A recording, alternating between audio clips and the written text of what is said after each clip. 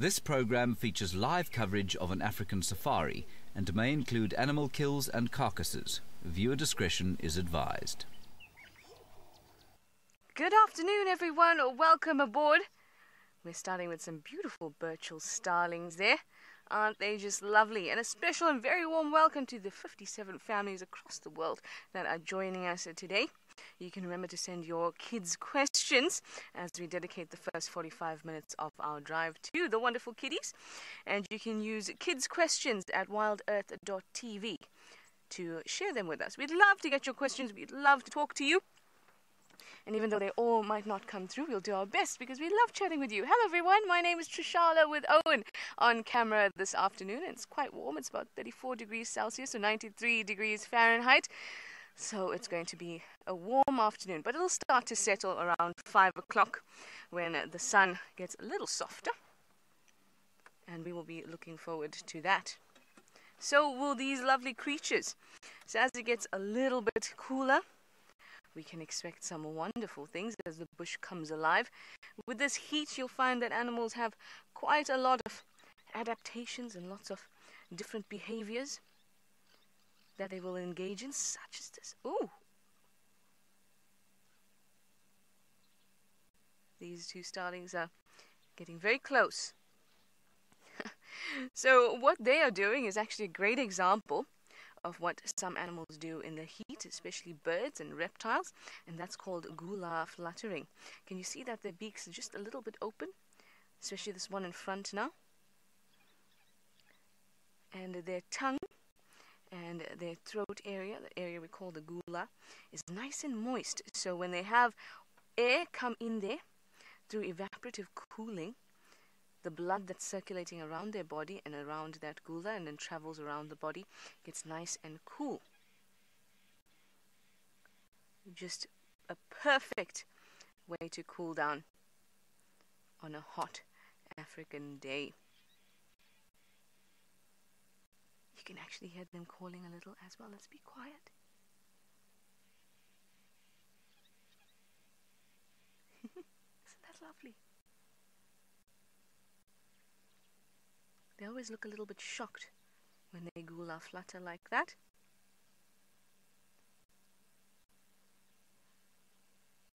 But they would be benefiting from cooler blood, which is very important because animals can also overheat. They can also get heat stroke. They can also get dehydrated. And they need to be nice and cool in order to survive.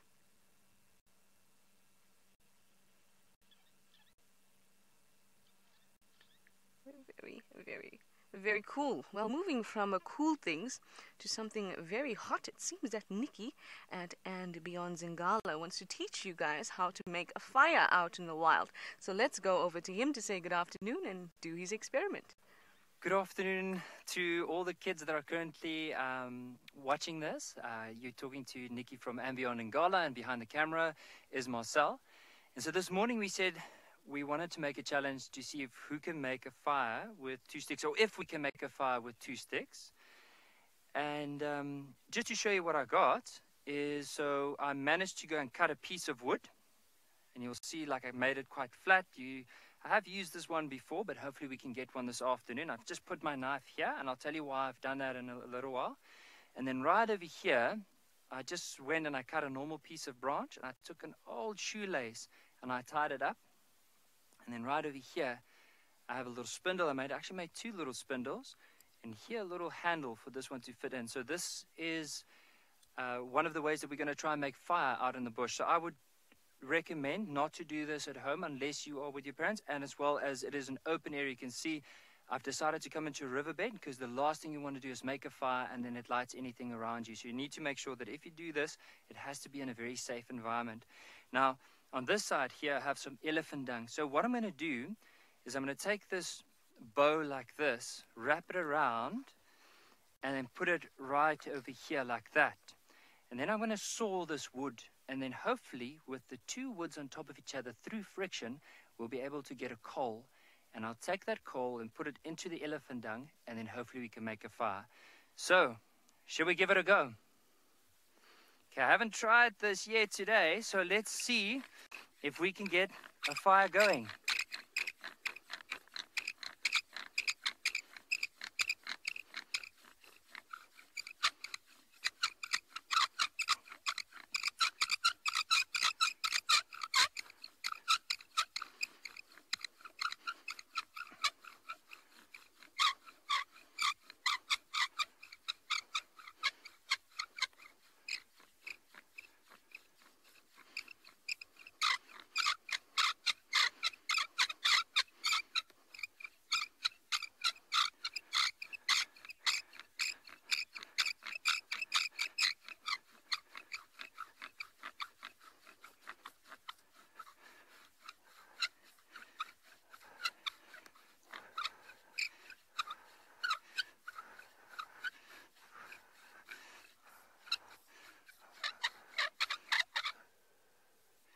Okay, we managed to get a coal.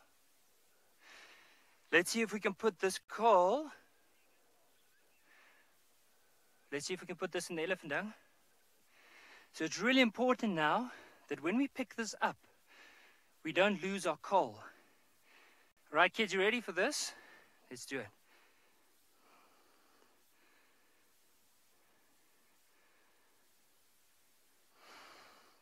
So, when you want to make this fire, you have to be very careful. It's like a nest. If you push too hard, you're going to kill it. If it's too loose, it might fall through it. You have to just put enough pressure on it and keep it there.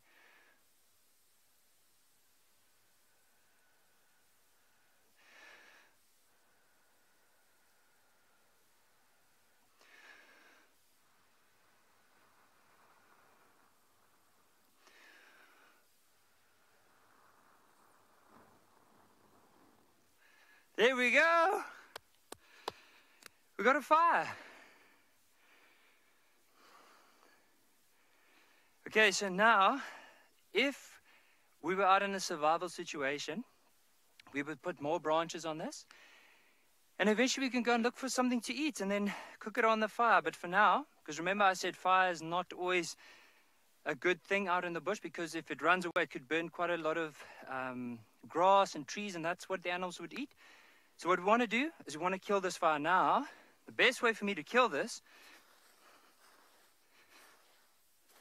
there's some wet river sand, so I'm going to put that in here. I'm going to cover it with sand. And by doing that, I'm going to kill that fire. All right. Well, what do you say after our fire, we go see if we can find those white lions this afternoon? All right, so while I get ready and into the vehicle and get all my stuff ready, let's head across to James.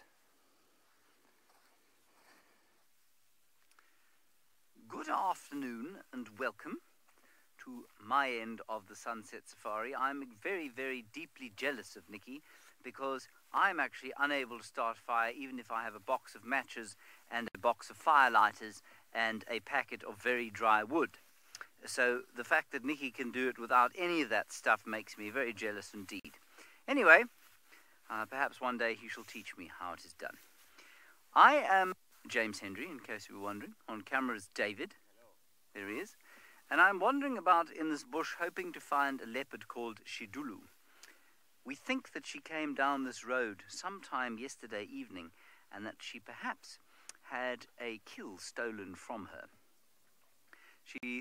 The footprints on the road of the leopard are being followed very clearly by the footprints of a hyena. And not far from here, we had Ribbon, who is matriarch of the Djuma clan, with a very, very fat belly this morning. And so it looked like she'd eaten something. So the conclusion I've drawn is that maybe she stole a kill from the leopard called Shidulu in this area. That's my guess. Please send us any questions that you have.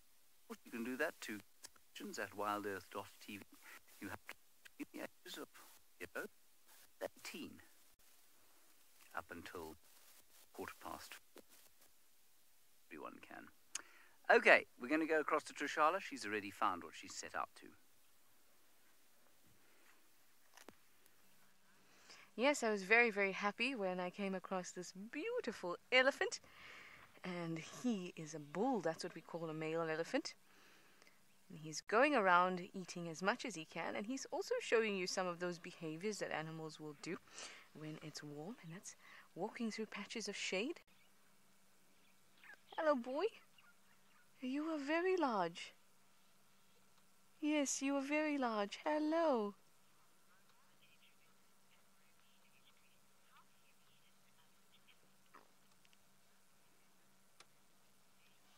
Hello, Aroma and Ruby. You'd like to know how heavy is the average elephant bull? Did I hear that correctly, or was it the elephant poo?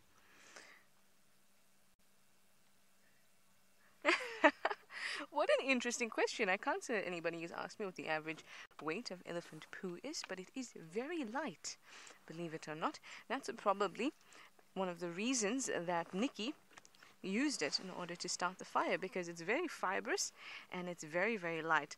I would say not even more than about 50 grams or so per poo. They come in little kind of balls. But a big guy like him, this guy here, in total for the day, oh, I think he's going to show you, girls. There we go, there you go, girls. He's showing you exactly how they come out, like little round balls. So on average, a big bull like this, because he's quite large, will eat about 300 kgs of food per day, and he'll excrete, that means he'd poo out about 150 of those kgs per day. So what you just saw as he went around doing that, he does that many times a day, many times, and he eats throughout the day too. In fact, out here in the bush, sometimes you get a little bit bored and you want to play some sport, and we have often played catch with a good elephant poo. It's because it's nice and tight. Ooh, I think he's going to go to the watering hole. Let's go around.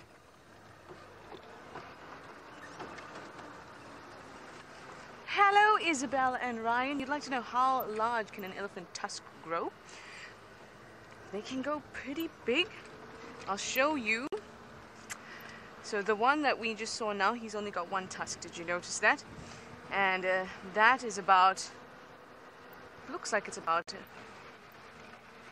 I'd say 60 centimeters or less. He's playing with me, people. He's playing with me. He's going to the smaller watering hole. That's okay. We'll go see him there too. But they can get much larger. They can get to about the height of me. 1.2 meters, that's not my height, or 1.5 meters, and we call those ones with big, large tusks, we call them tuskers.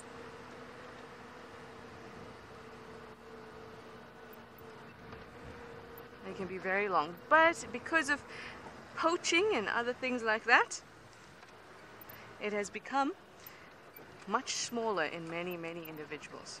There he is, he's going to go have a drink.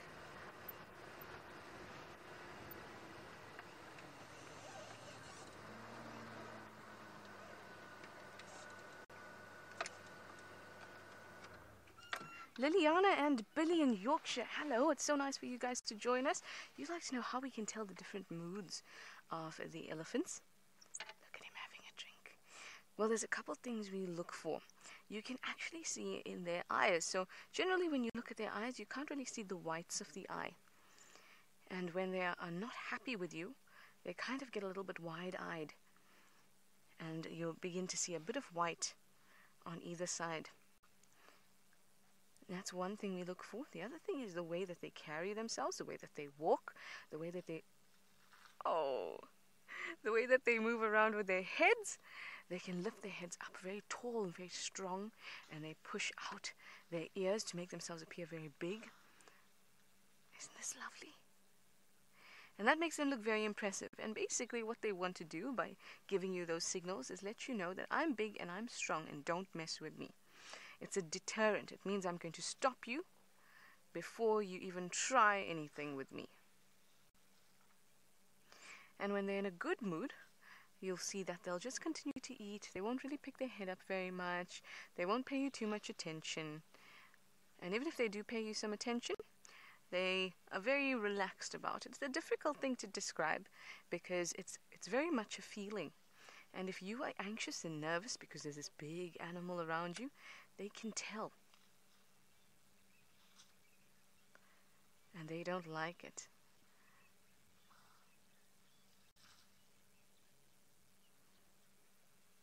Lou, I'm just going to get that name from you again while we watch this lovely bull displaying to us some of the ways that he gets... Wow, he shows us how he deals with the heat. Matthew, you'd like to know why are those ears so big? Well, that's another reason that elephants do well in the heat. That's why they're out and about like this. And another way in which he'll use his body to be able to get rid of heat. Your ears, Matthew, just like these elephants' ears, have very thin skin on them. And that means that any blood that goes through your ears gets cooled down very quickly. And if the blood gets cooled down quickly, it means that overall you feel nice and cool. Now, did you see Matthew when he was putting his trunk into the water and throwing the water onto him, that he actually aimed for his ears quite a bit, and that's because it's an extra cooling effect, and he has a very large, big veins and arteries behind his ears. So all that blood in his body can go through the ears and get nice and cool. In fact, he can take all the blood in his body and push them through the ears and round again in just 20 minutes. And now he's hiding behind the tree for us. I was hoping he'd go down for a swim. I think he might. Let's get up onto the dam wall and see if he's going to go down for a swim. Now also, Matthew, did you see that he was waving his ears? He was flicking them out, in and out like that. That wind on a nice, as you would know, when you come from the beach or you jump out the pool and there's wind, you suddenly feel very cold. Well, that's what he's done. He's waving his ears around so that you get a breeze going on the water that's on the ears, and that makes it even cooler. In fact, he's probably feeling great right now, and if he's going down for a swim, he'll be feeling even better.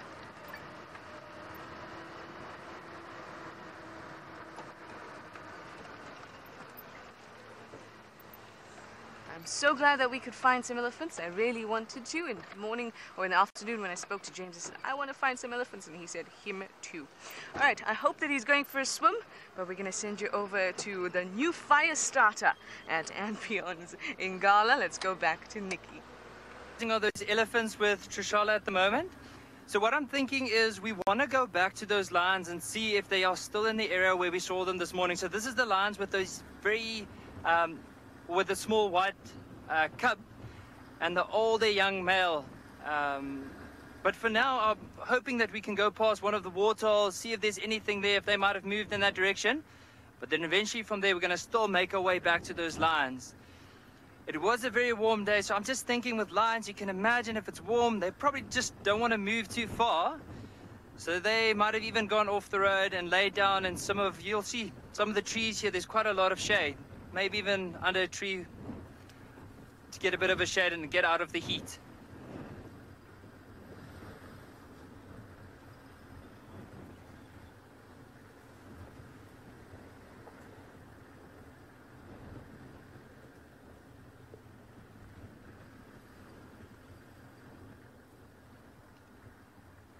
Abigail, age 8 in England, you were asking if lions are endangered. And if so, why? Well, according to my knowledge, they're not endangered in the area where we are now. Like some areas, they might be threatened.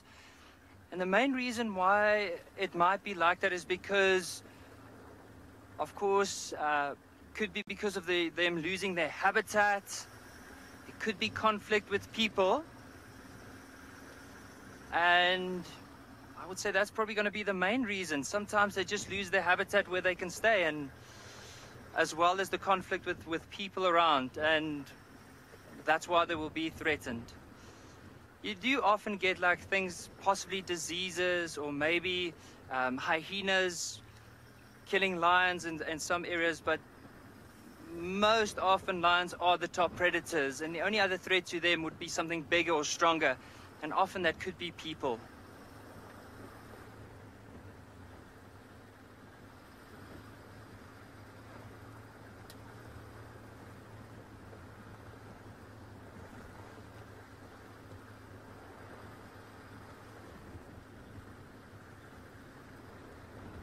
Jack, age 6 from England, you were asking what does endangered mean? So endangered, I'm trying to find the best way to describe it. It was when there's not a lot left of them. It's getting to a stage where there's a chance that all of them might die out.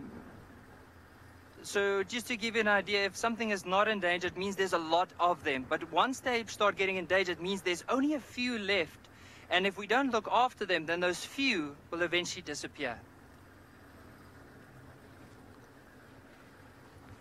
Oh, and I also wanted to say to Chloe, age 12, I got a beautiful drawing of a lion, or a few lions laying in the road this morning. And I just wanted to say thank you so much for drawing that picture and sending it on to me. I really appreciate it. Thank you so much. I'm going to print it and put it up in my room.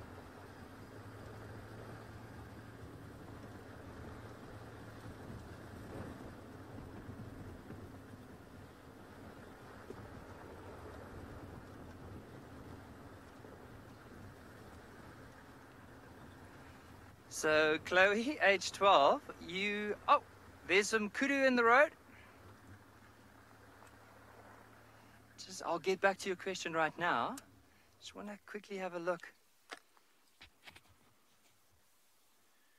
So that one has moved off into the bush, and often that's what kudu would do. As soon as you get closer, they often move into a bit of a denser area just to hide away from whatever might be around them. But you'll see as we go closer, maybe we can get a bit of a closer view of them. Let's just move slowly forward so we don't disturb them.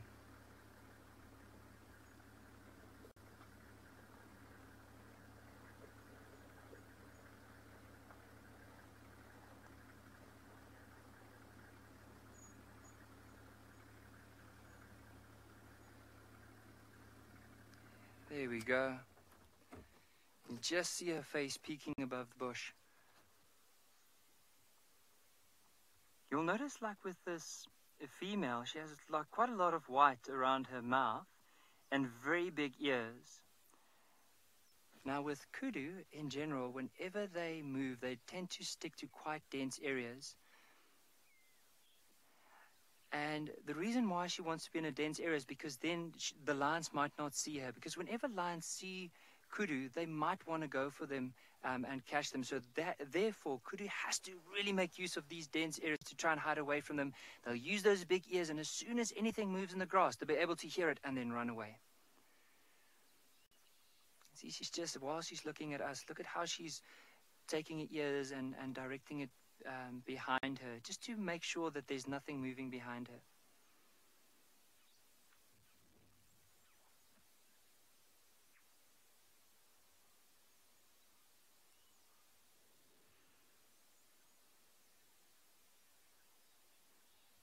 So, Claire, I just wanted to answer the question. In order to become a game ranger, you don't necessarily have to study zoology or geology in order to become a ranger, but you have to be 21 years old, be able to have a PDP, so a public driver's permit, and then just some form of a guiding qualification. So a lot of guides go through an organization called FAGASA. It's the Field Guiding Association of South Africa that you can do courses with.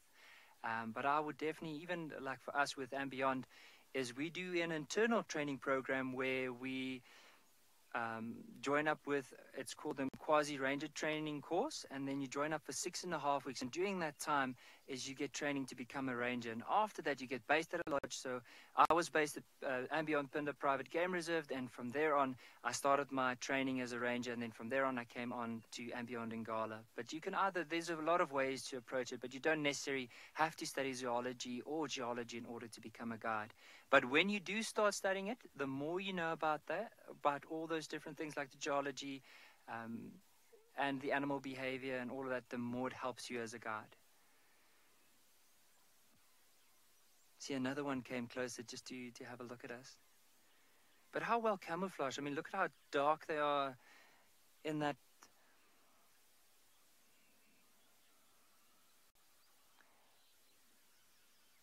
Alicia, you were asking if kudu are the largest antelope we see. So there are bigger antelope. Hoping that I can just show you a picture of one. I haven't seen one yet through this area, but you do find them. Is something called an eland. So if I can just show you right over here, this would be probably the biggest antelope that you could find in this area. And they nearly weigh close to a ton. So that just shows you how big they are. So a lot bigger than that kudu. But the kudu is almost as tall as this eland. So this is a fully grown male kudu with these spiral horns. And this is the eland right over here. But for the day, it's definitely the biggest antelope we have seen.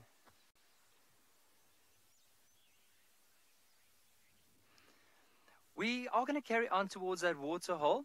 Let's head across to James with a bird of prey.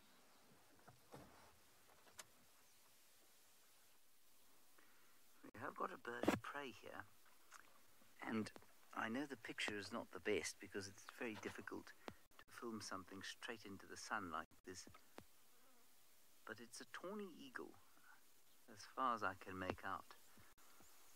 Now the tawny eagle is a scavenger a lot of the time, and when they're not sitting on the end of a tree exposed, it leaves me slightly suspicious as to what they're doing here.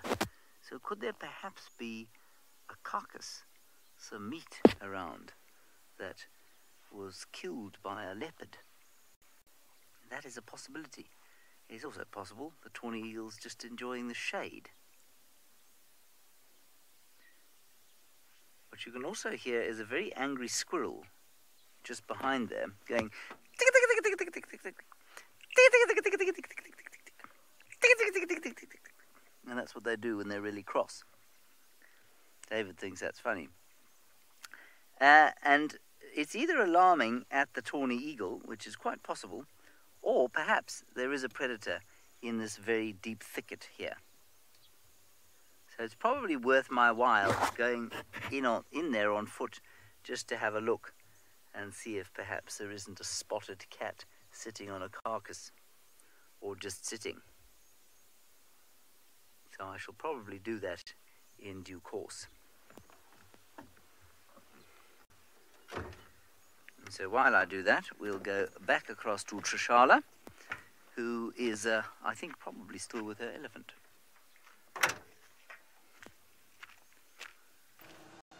My Ellie has moved off to a thick area where I can't see him anymore.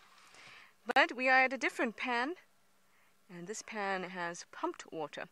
So we thought maybe he'd come this way since he was heading in this direction. But in the meantime, I've also found for you something special.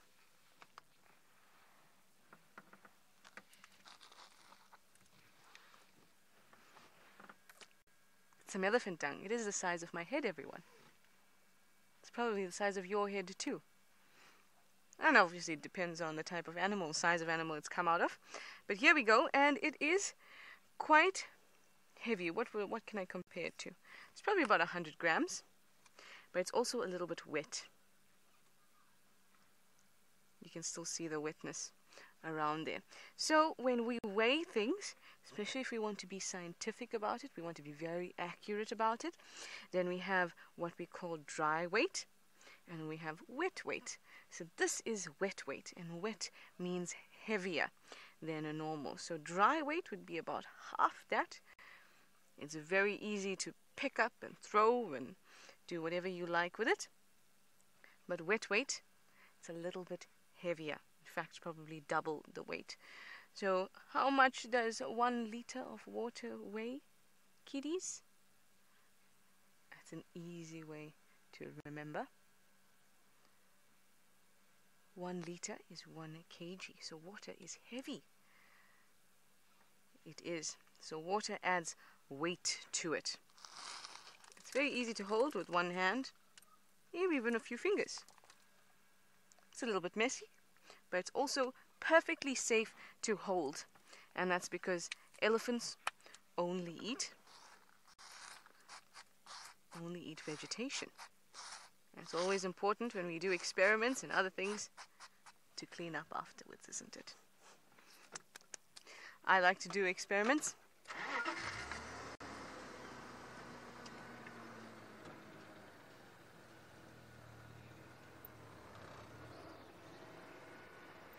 Anne-Marie and Henko, you'd like to know how much water does an elephant drink in a day? Around that was a spider's web. Around 100 liters, if not more. In fact, in that trunk of theirs... Oh! Hello, you!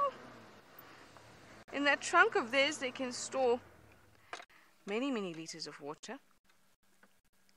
Tens of liters of water.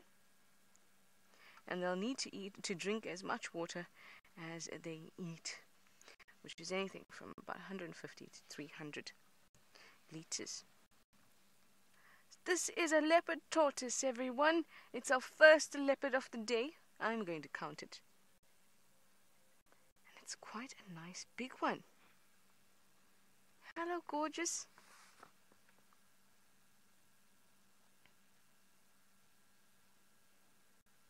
It's trying to get away from me.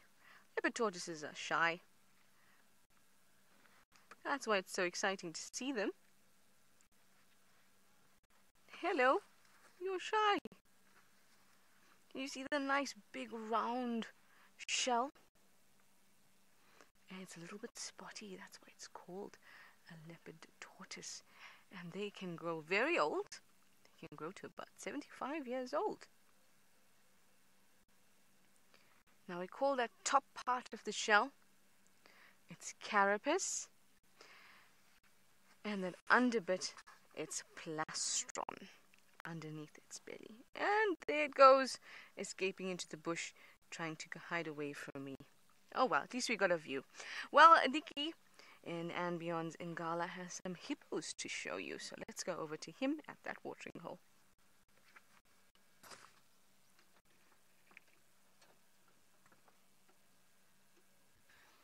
So we just found some hippos in the water, and I just wanted to know from all the kids, if you wanted to know what my grandfather told me when I was probably around 7, 8 years old, of why hippos laugh. Because often when hippos, if they call, they have this almost sounds like they are laughing.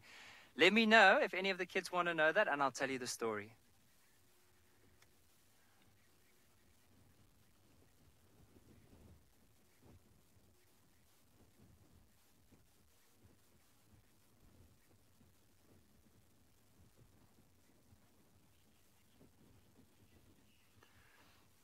Okay, so when I was a young boy, I remember the one day we were walking along the side of a river. And as we were walking, we just heard these hippos in the distance go like, and I like completely froze. I didn't know what was going on or what it was or what was making that noise. And I asked my grandfather, I said to him, like, what is making that noise? And he said, those are hippos laughing. And I said, hippos laughing? Can't be. And he said, no, they are, because what they do is they're very good animals in the animal kingdom. So they can't just go around and tell naughty jokes and gossip because the other animals look up to them. It's almost like their role model. So what they would do is they go under the water where nobody can hear them. And they start telling these naughty jokes. And then they burst out of the water and go like, and they'll start laughing about it. I even got Marcel to laugh in the back.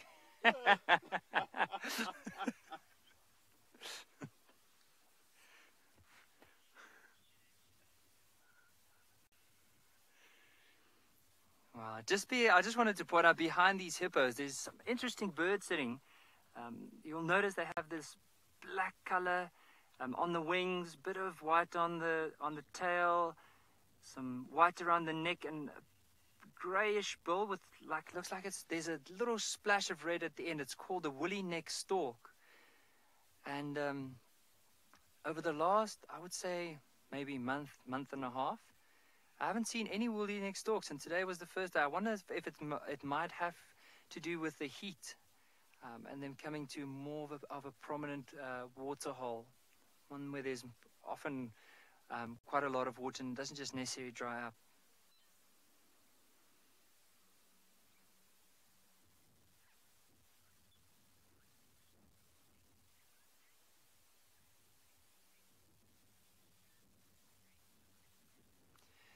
Grace and Anna, you were asking a very interesting question. What is the biggest thing hippos would eat? So hippos mainly eat grass.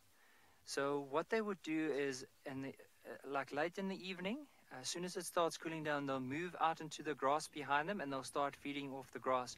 Now, interesting enough though, they mainly eat grass, but it has been recorded before where they sometimes, especially if an impala or something got stuck, that they'll often nip at those impalas, especially if they're dead, you'll find them chewing it, but they don't necessarily swallow it. But hippos aren't designed to eat meat. They more, they just eat the grass in the back.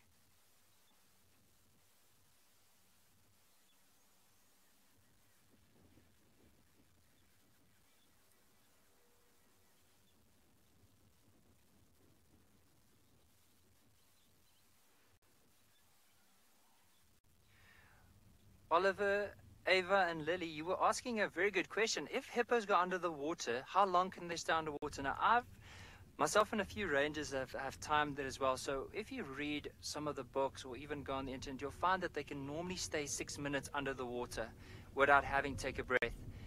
And we've timed it before, and anywhere from 4.5 to 6 minutes on the dot, they'll come up again to breathe. Sometimes it might look like they're under the water for a longer period of time, but if you look closely with binoculars, you'll just see 2 nostrils sticking out of the water.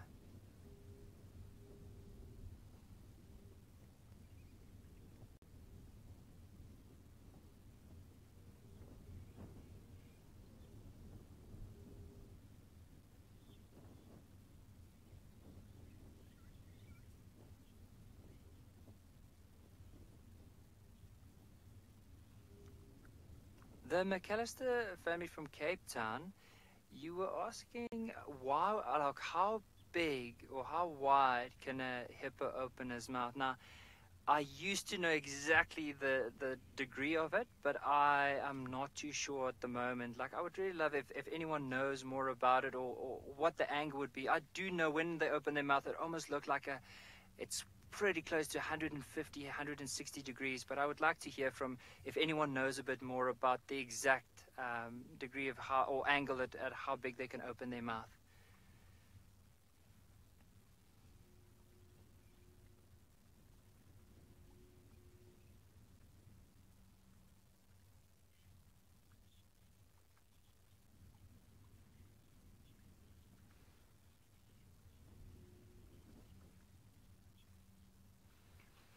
Louise, 11 from Germany, you were asking how big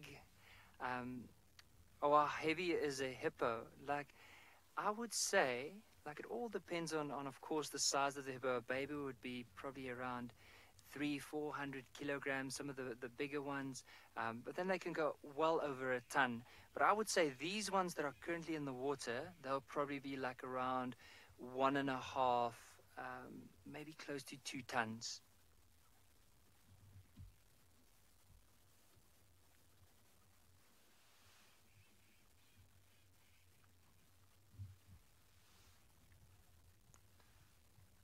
I just wanted to,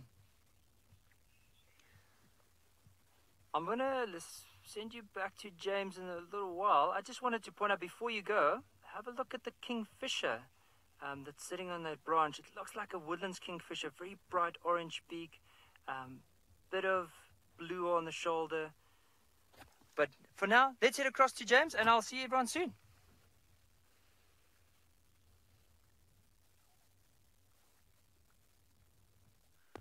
I have found myself a knob-billed duck.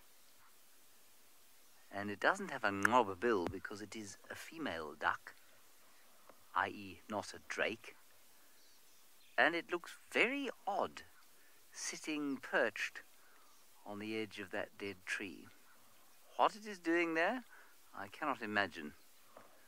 But perhaps it too is looking for leopards like us. And its vantage that much more, well, useful from there. Oh, there it goes. Duck down into the pond. Let's go round the corner. There's a little puddle around the corner here. I went off and had a look in that bush, and I'm afraid the tawny eagle flew away, the squirrels stopped alarm calling, and I didn't find anything around that tree. So we're going to continue and see what else comes our way.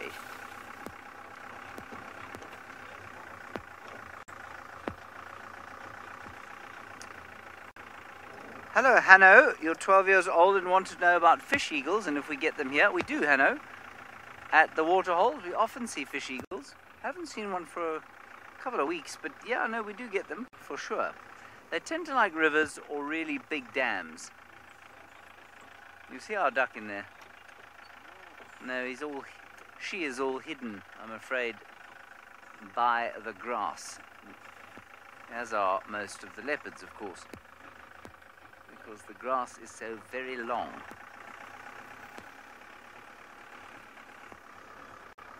We'll see what else we can see.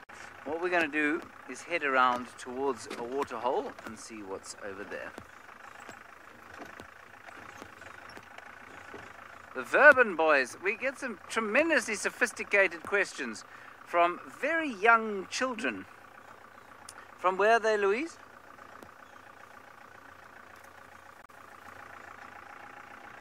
Cyprus.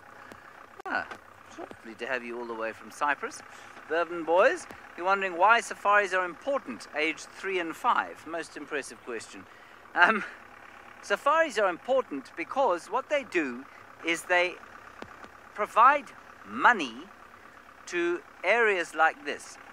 Now, the way the world runs at the moment, it is such that it's very difficult for people to keep areas like this without those areas generating some kind of money. Now, I know it's a little bit complicated, but basically, safaris help these areas pay for themselves. They pay for the roads, they pay for the police who look after them, they pay for the fences, they pay for the vets, they pay for all sorts of things. So that's why safaris are important on one level. Secondly, safaris are really important because they help educate people about the wilderness. Now, the wilderness is very important to human beings. Some human beings are inescapably ignorant of that fact, but it is very true that nature, without nature, we as a species, we as human beings, would really struggle to survive. And so safaris are important because they help people to connect with nature. And that's what we're hoping to do on our safaris. So I hope that you're connecting to nature through us and that you'll come out and see this magical wilderness area for yourself one day. That would be great.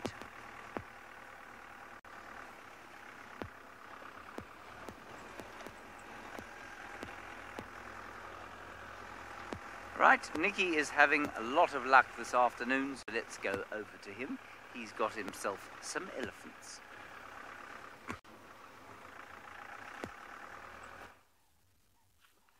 So, welcome back to Ambient Ngala. We just found 3 elephants. I don't know if there might be more in the herd, but currently there's a youngster off to the right and the 2 bigger ones just in front of us at the moment. We just want to have a look at the... It looks to me they might be heading down to that waterhole where we just came and we saw those hippos earlier. And you can imagine with elephants, it's been a very warm day, and also looking at them, it doesn't look like they have been to the water now recently, so they might just be heading down there eventually. So let's sit here and have a look and see what they might be up to in the next little while.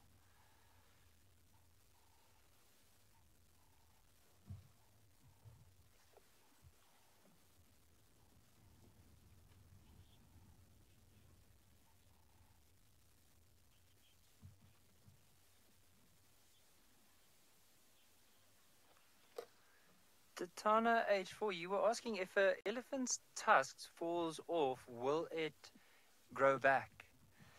Now, it all depends on where it breaks. So let's say, I'm just trying to see if we can get one just to show the tusks. Now, if the tusk breaks off the tip, so like let's say from where you can see it, see that one that's moving out now? So let's say if you can still see the tusk and it breaks off and there's still a part of it that you can see, then it will still continue growing. But if the tusk breaks off quite deep into or near the mouth and it breaks off really deep, it won't be able to grow back. So just to answer that question, it depends on where it breaks. If it breaks really deep into the cavity, it won't unfortunately grow back. But if it just breaks off at the tip, it will then just push out. And eventually, as she pushes over trees and rubs up against trees with that tusk, she might sharpen it again.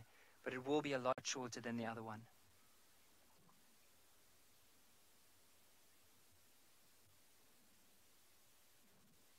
You'll just hear now and then this big female is just flapping her ears.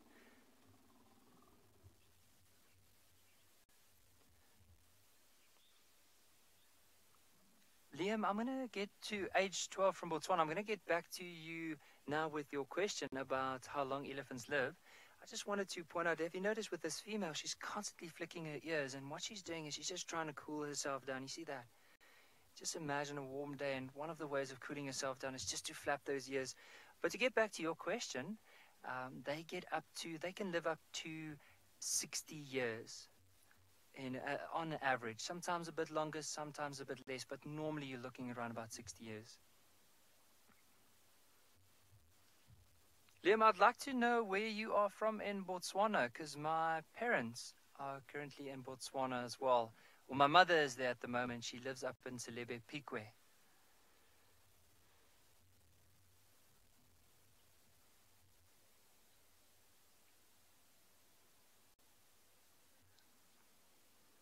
Just rubbing her eye. I think she might have just gotten some sand in her eye.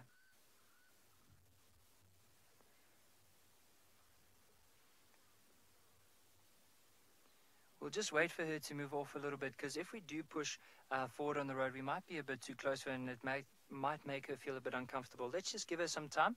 As soon as she moves off a little bit, we'll try and see if we can get another view of them.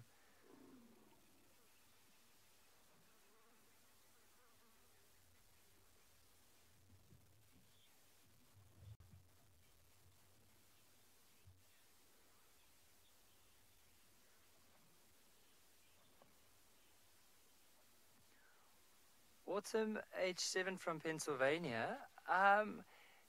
You were asking, are elephants really scared of mice? Now, I have heard the rumor that that is true, but I don't know. Like, I've never seen it in real life. I've never seen an elephant running from anything other than, especially with all the bulls, from other elephants, or possibly if they want to move away with the youngsters away from lions. But I don't know too much about a mouse. I don't know if you might have heard something about it, or if anyone has seen it. I've just never seen it, but apparently there are rumors that it might be. I don't know. It'd be nice to know if anyone knows anything about it.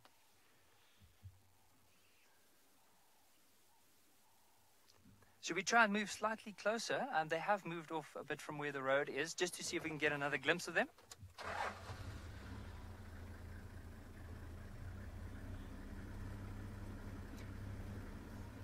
All right, while we're trying to see if we can get another glimpse, let's go back to Trish.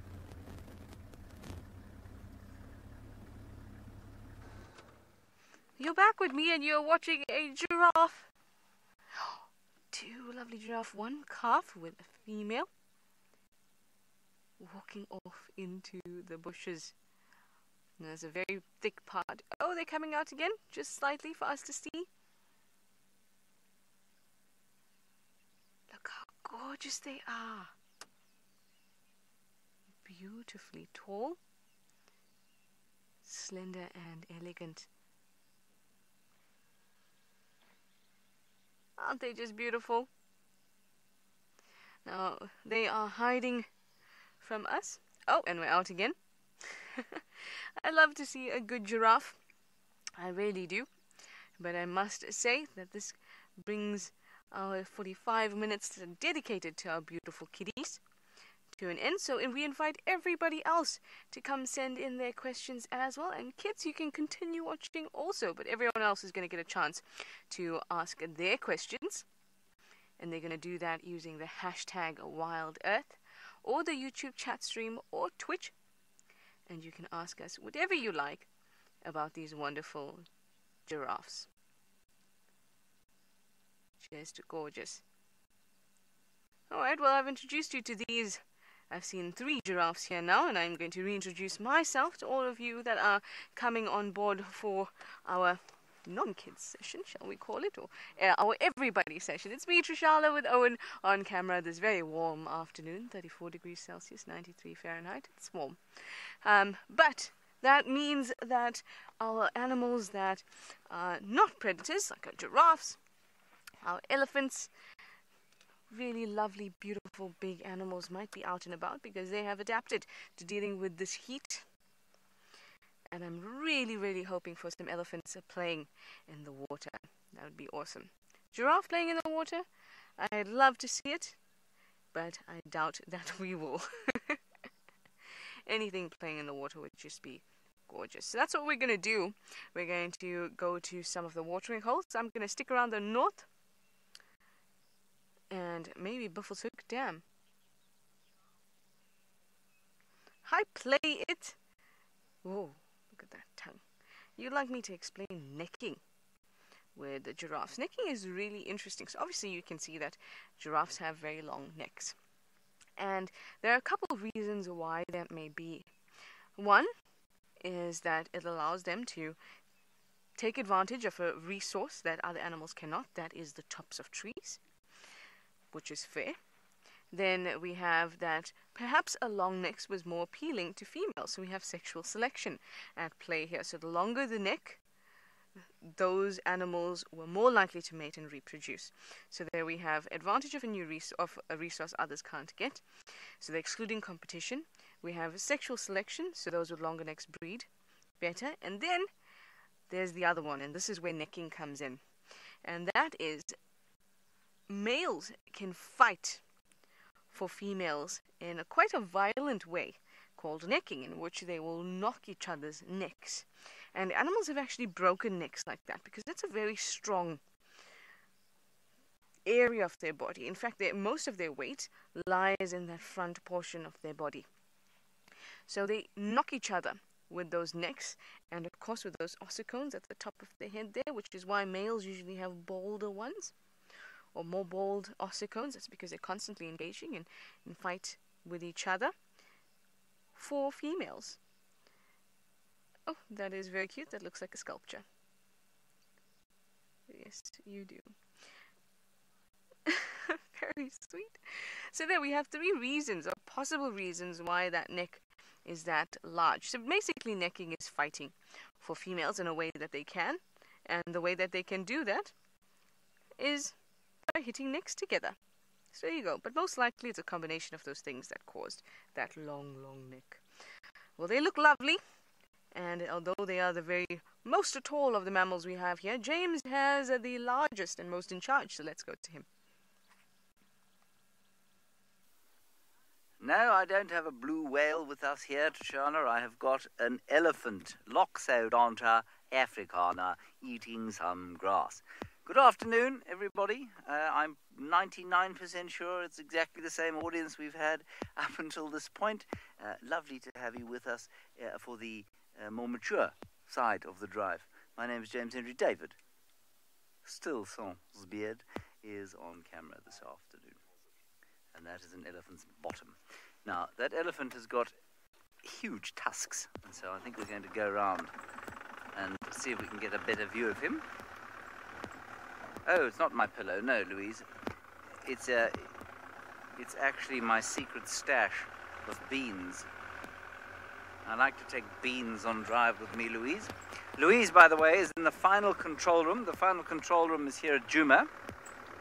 And what Louise does, and Kirsten does, and Natalie does, they're the 3 directors, they receive all 3 feeds, so from me, from Trishala, and from Nikki, and they then choose who's got the best content, and they then send out whatever's the best, we hope. And they also monitor the social media feeds for your questions and your comments. And so that's basically how a little bit of a behind the scenes look at what we do. Is that all right, David? So this chap's got pretty big tusks. He's not as... What is that? The windscreen wipers on. He's not as big or as old as the must bull we saw this morning with a floppy ear, but he's got much bigger tusks, or much heavier tusks, I'd say.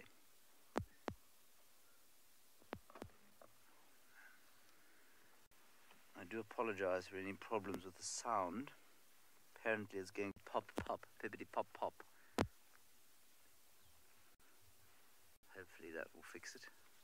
Is it better? Yes. Good. Now, watch how the elephant picks the grass and then shakes off all the dirt and then places it deftly into his mouth. Now, that's because he doesn't like dirt and because he doesn't want to wear his teeth out too quickly, perhaps. I'm not sure he realizes, however, that his teeth are going to wear out one day. Something so very peaceful about sitting with elephants like this. The peaceful way they flap their ears and move their trunks in time.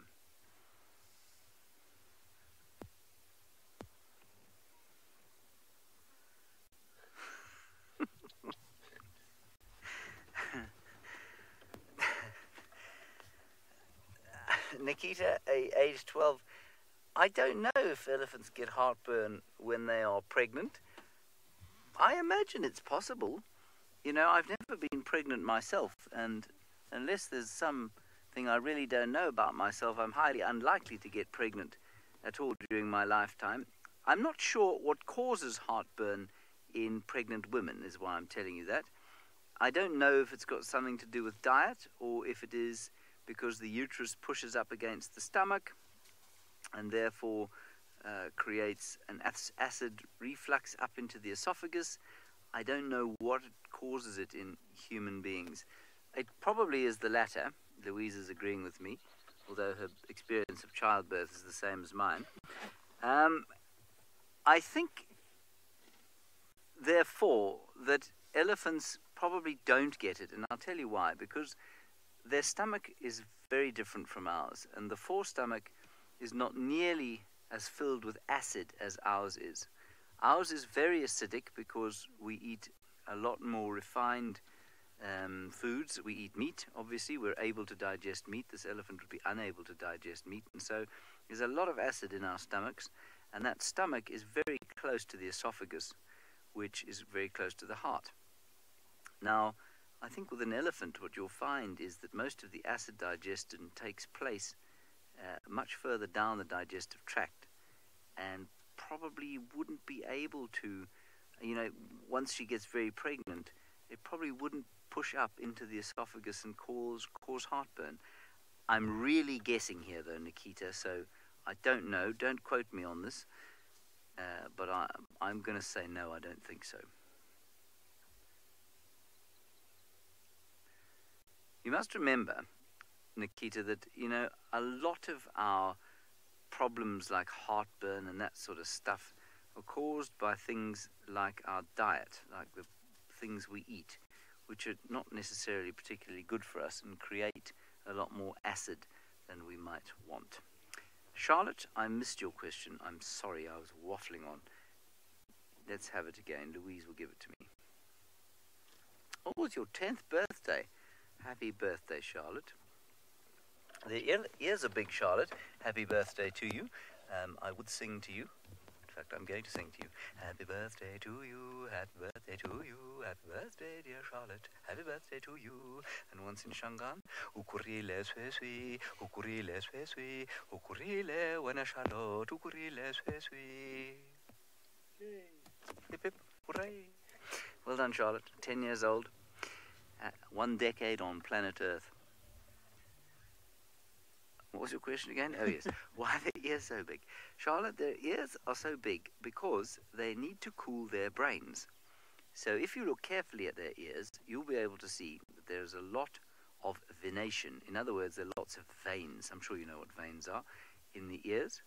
And those veins carry blood, and every time he flaps his ears, that blood cools down, and then it flows into his big brain.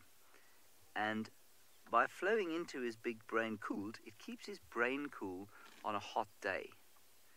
Now, the brain is the most important organ to keep cool, because if it overheats, all the systems of your body will shut down. It's a little bit like if I'm not sure if this is going to help you at all, but basically it's like in a computer, if the hard drive, which contains all the information and tells the computer what to do, if that gets too hot, nothing else will work. And so it's a little bit like that, where if the brain gets too hot, the heart will stop working, the liver will stop working, the lungs will stop working. So it's very important that he keeps his brain cool. And because we live in a hot environment, and these African elephants all live in a hot environment, they have to have these big ears to keep the brain cool. And what's interesting is that because they don't live in jungles, in thick forest, like, say, Indian elephants do, or Asian elephants do, they have much bigger ears than Asian elephants. And Asian elephants have got smaller ears because they tend to live in more shade than our elephants. Isn't that interesting? Right. I might sit with this big chap for a little bit longer. While I do that, Trishala has now got a butterfly and a giraffe.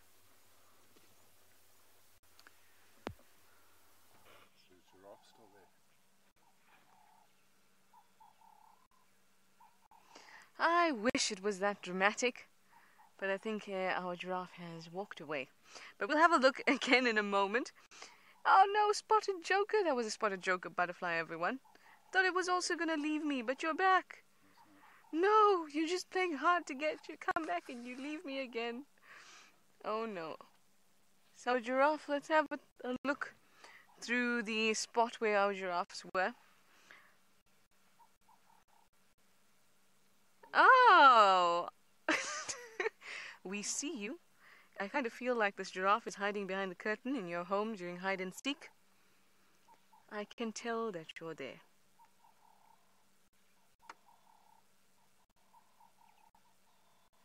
Got some oxpeckers bothering it. Oh, and you're out. There we go.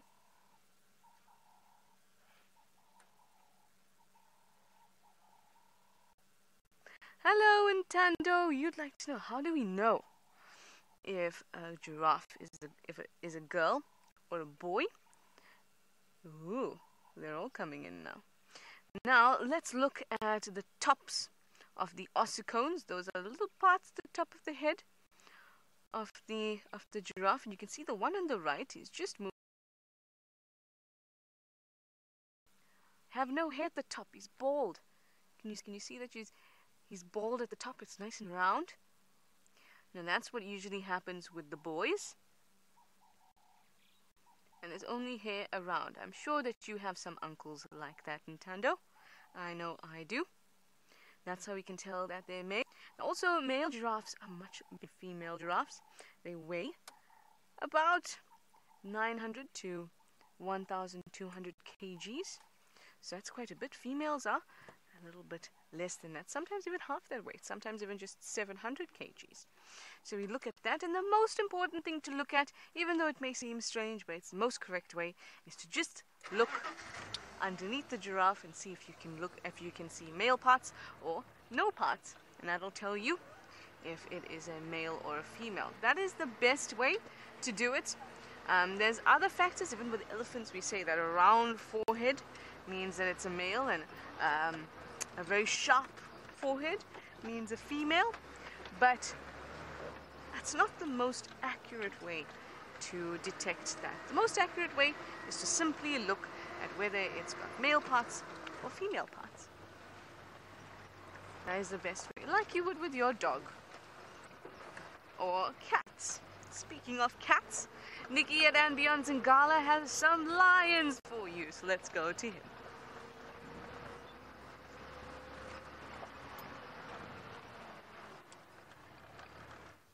So welcome to Ambient Ngala with the guide Nikki, and then Marcella's with us doing all the camera work. I just wanted to point out we found the pride of white lions, or the two white lions in the part of what's known as the Birmingham Pride, and they haven't moved too far from where we saw them this morning.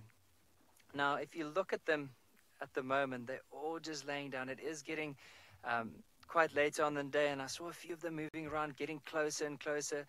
I think from where they were this morning until now, they haven't even moved 100 meters. So you can see they're very relaxed. And I'm hoping that because they've been laying down in this whole area during the morning and into this late afternoon, that they might start moving pretty soon.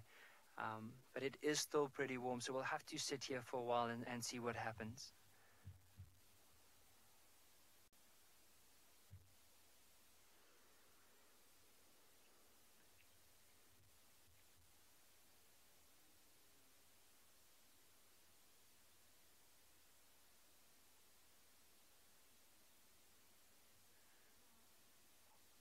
You can see there's one of them at the very back, quite a youngster that's fighting the flies.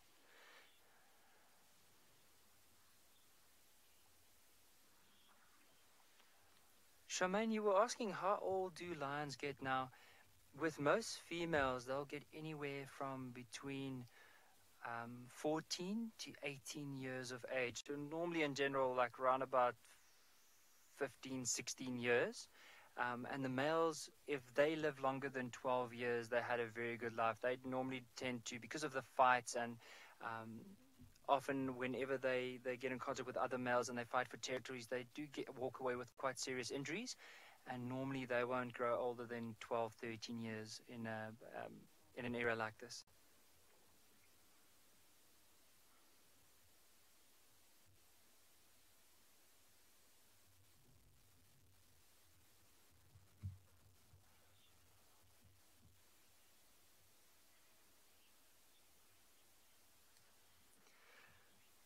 Martin, H3, you were asking what den do lions live in? Now, these lions, at the moment, they don't live in any den. So they just basically, wherever they end up at night or in the day, that's where they'll spend their time.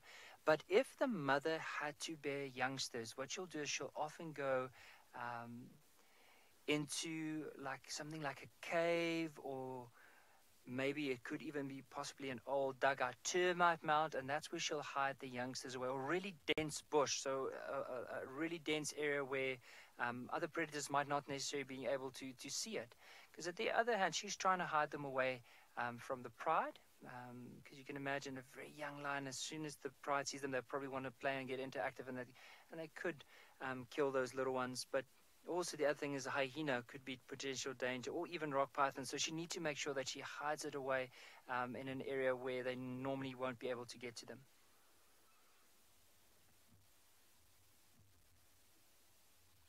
You see, the flies are just bothering this one so much, he decided, let me rather get up. I wonder if he might, I just want to see if it's a he or she. I couldn't see properly. It's still a very young one. Probably come closer to the rest of the pride.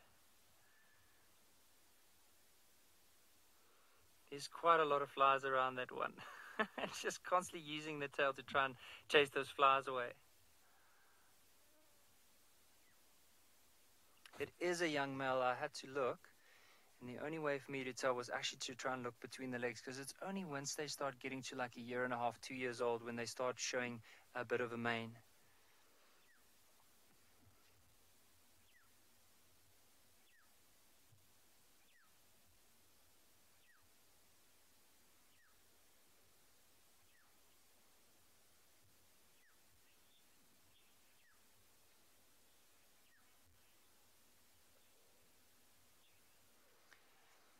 Jenna, you were asking what is the size of a male lion's paw when it's fully grown. Well, I would love to show you an example of it, because, I mean, it's going to be easier for me to try and show you. I do have something here that I could possibly use in order to show you. So I just want to page over to the back of this one book that I have. I do have the tracks of lions. So if I go to this page right over here, so this is how a lion track looks like. So just to give you an idea, at the back of this track, you'll see there's 1, 2, 3 lobes, and then 1, 2, 3 toes.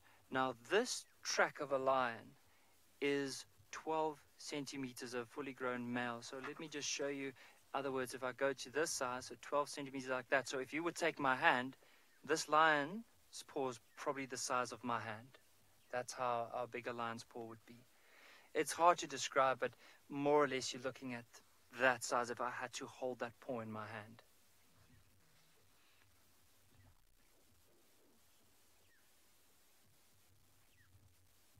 So often when lions are young, you can still see a little bit of pink on the nose. Now, if we look at this young white male lion right in front of us, you'll notice that the tip of the nose still has a bit of pink on it.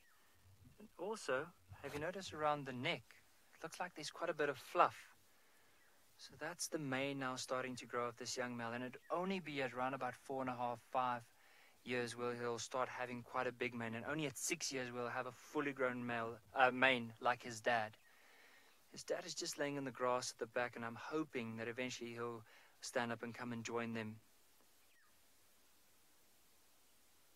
But you can see very, very lazy animals. And sometimes, we spoke about it this morning, is they'll sleep up to 20 hours a day. That's quite a long time, just conserving as much energy as they possibly can. See that mother just turned around? I would like to just look at her paw, because the sun is actually shining directly on her paw. So if you notice on the paw there you'll see these little black markings on it. I'll just try and see if we can position to see it. Oh, she just tucked in a foot. If she shows it again, I'll point it out. But you can see the claws. See, there's these black markings. Oh, there we go. You might be able to see it.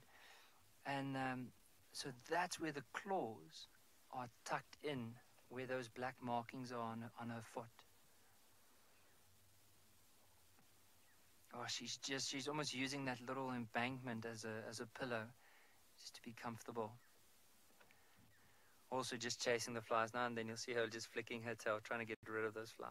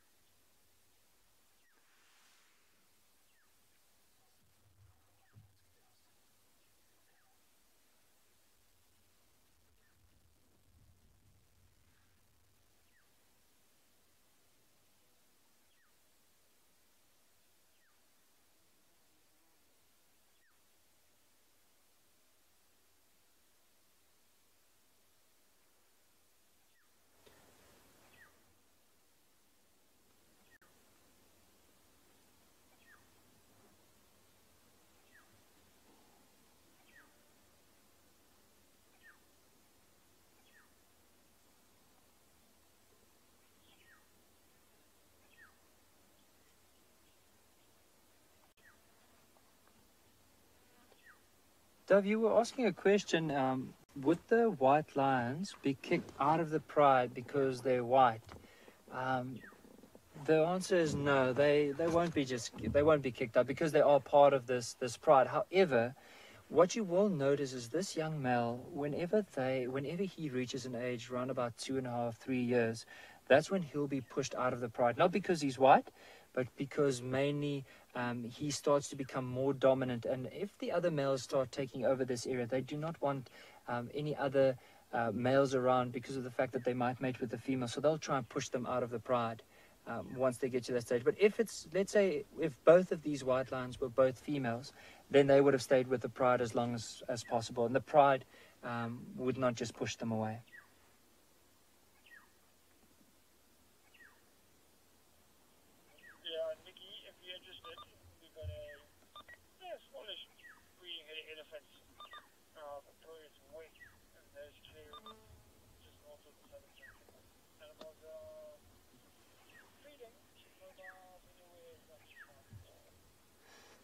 So while we're having a look to see what these lions might be up to, and if they do start moving, let's go across to James. I heard he's now currently looking at a particular waterhole.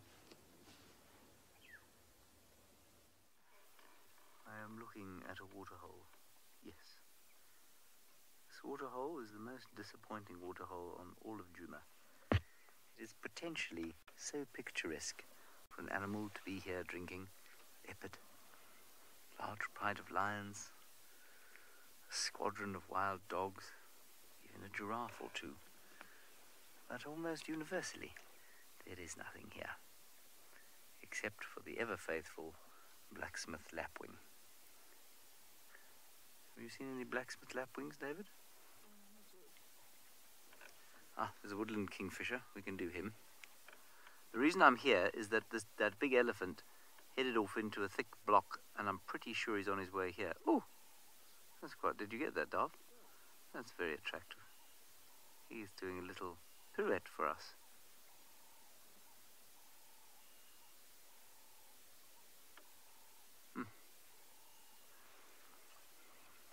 Now, up at and beyond Dungala, the northern section is... Oh, there's our knob-billed duck. It's decided it doesn't like Treehouse Dam. Appet and beyond Dungala, the northern section is Mapani woodland. And in that Mapani woodland, there are a lot more natural tree cavities that you would find here, because there's a fungus that grows, I think, almost exclusively on that tree that eats out the heartwood. And so the noise of the woodland kingfisher around the main camp at Ngala is it's deafening. By the time they finally leave around about now, we just couldn't wait for them to go, because there were so many nesting sites and therefore so many little territories that they used to try and defend. I don't hear our bull just yet. Let's give him 5 minutes. He may have stopped to sample some more delicious grass on his way.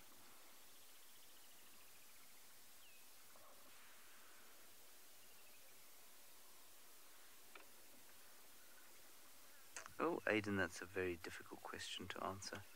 My best sighting at a waterhole, let me think. I think my best sighting, I can tell you, really nice. One of my greatest sightings was at this very waterhole, when it wasn't quite such a disappointing spot. Hasn't always been. And we were on foot walking along here, and we tracked a lion down here, and we spotted the lion. She was just over there. And then we came up over the dam wall, and we spotted the rest of the pride lying pretty much where the water ends. So that was very nice. That was exciting. And then 2 wild dogs came down towards this waterhole, and we saw them on foot as well. And so it was a really special day. Were you on camera that day? No, it wasn't David on camera. So that was very cool. I've just found something quite interesting. It just came floating by. Can you see this, David? It's just behind your cap. Yes, I know, but now can you see it?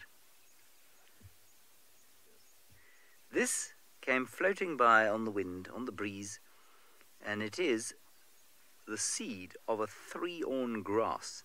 And you can see the 3 awns. Those are the 3 things that make it look like a Mercedes sign. Yep. And they are basically there to act like wings. And the seed is at the bottom here. Sorry, David. I hate to trouble you. Seed is at the bottom there. And this 3-awn grass will float off. And eventually, if it's very lucky, make another 3-awn grass plant, Aristida species. I'm going to give this elephant another 3 minutes and then move on. In the meantime, Trishala already has an animal. I do. And we're here up in the northeastern corner at Buffelshoek Dam. And we have some hippos. We have 5 of them. And this is the tiniest one. Hello, Tiny. Yes, you're very cute. Baby hippos are just adorable, as this one is giving you a very good example of just how adorable. And you can see the size difference there in the muzzle. Adults have quite a large head and a very long muzzle, males even more so. And this little one is just a miniature.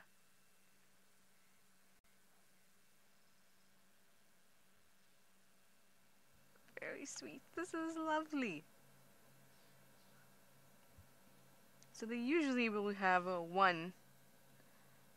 Oh, I'm going to pull you away from the hippos for a second because I have an adorable jumping spider on my dashboard.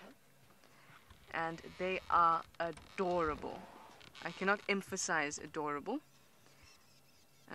Oh no, don't jump away. Come here. Come on. No, come, jump into my hands. Jump into my hands. Do it. You can do it. They have the cutest eyes on the planet, everyone. On the planet. Come on.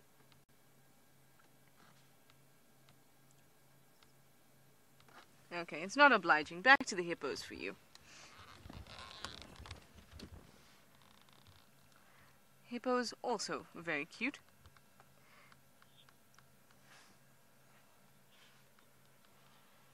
Oh, look at that! Oh, baby!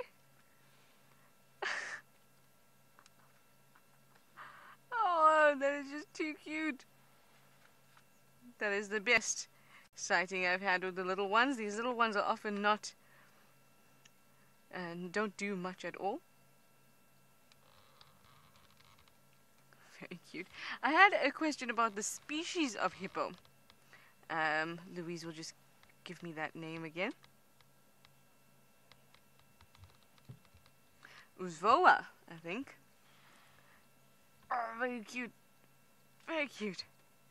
You'd like to know what species of hippo this? This is Hippopotamus amphibius. So you get pygmy hippos as well, but not in Africa. So this is a good old-fashioned hippopotamus.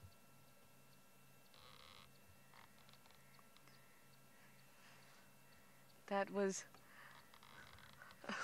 very, very sweet little calf. Hello, little calf. You were just adorable. Now, either it's very shallow there or it's standing on the back of one of the adults. They'll tend to do that because hippos don't swim. They walk across the bottom and then they propel themselves as they kick off from the bottom or the bed of the river or dam.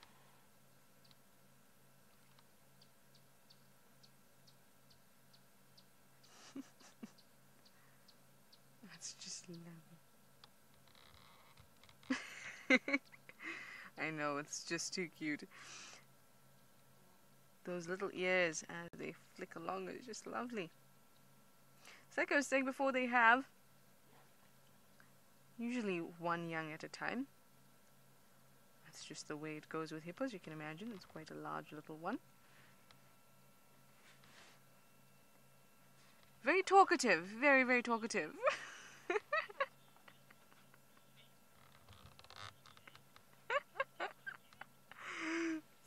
So cute. James, you'd like to know if they feel safe in the water? Did I get that one correctly? Louise was laughing at the same time, looking at just how cute this little one is being.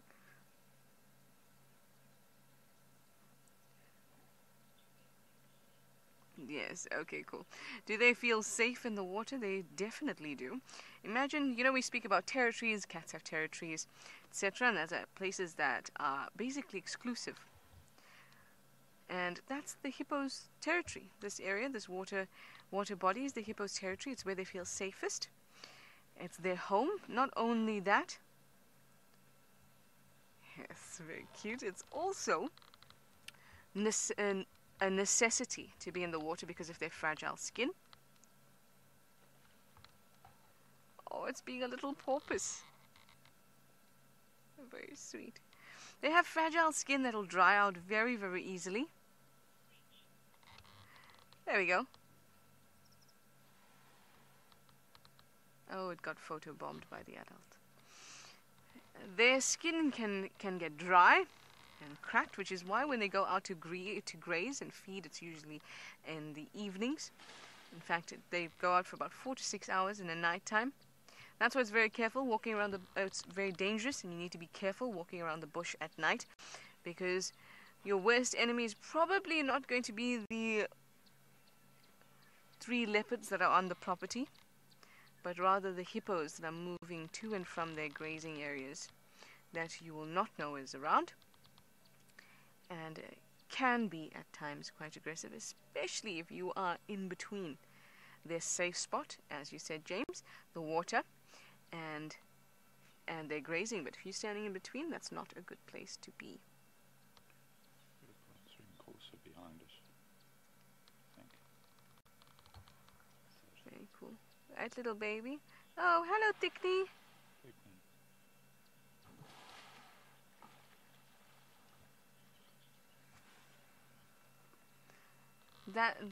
Hello, little water thickney. It's a water thickney on the side there.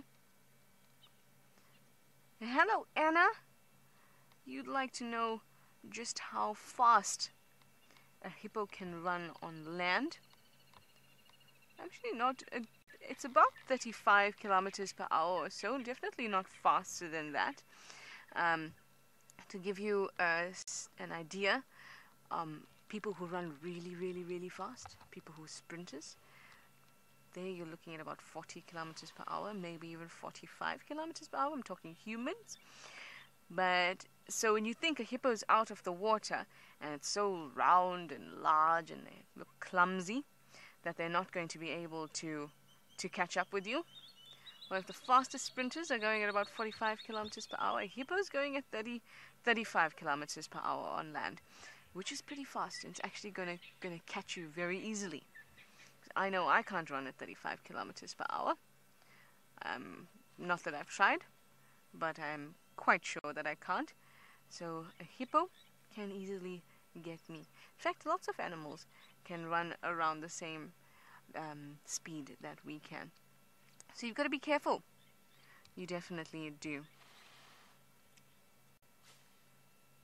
Very, very cute. Okay, well, it's starting to be a little bit cooler now, and the sun is starting to get softer, so we're going to head down to the hyena den and see how Ribbon is doing. I hope you all remember her. And while we keep on doing that, we're going to send you back over to Nikki at and Beyond Zingala with those lovely lions.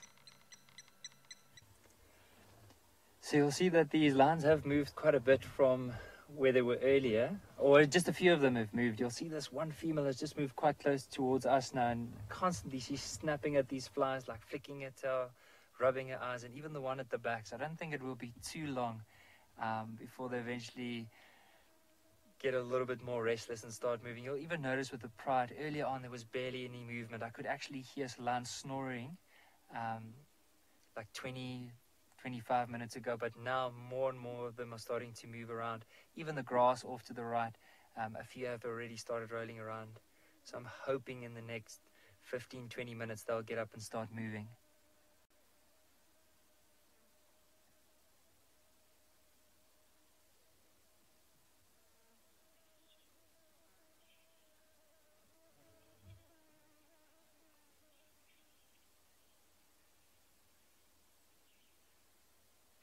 Michaela, you were asking where is the Breakaway Pride's territory if this is the Birmingham Pride.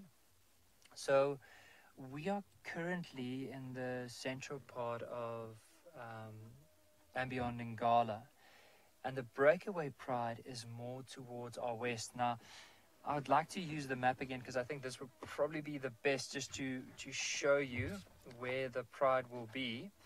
Now, I want to also show you where we are now with these lines. So if you just quickly look at this map over here, so we are probably around there.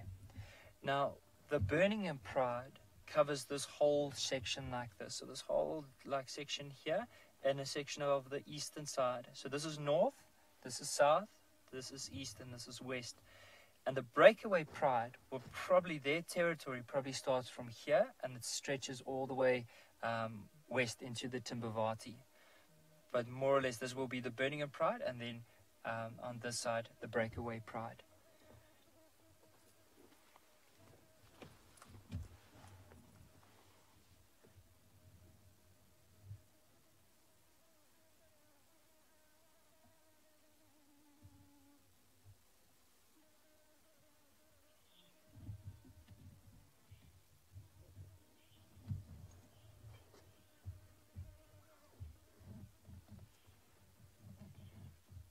Frog with teeth, you are asking a very good question. Do we smell like bacon to the lions? I think after the warm day, most likely will probably smell like bacon towards them, but I honestly don't think so. I think probably the smell that they get from us is a very strong smell, because you can imagine how well developed their senses are, but I don't think exactly like bacon. I think people have quite a unique smell that it's really hard to describe, but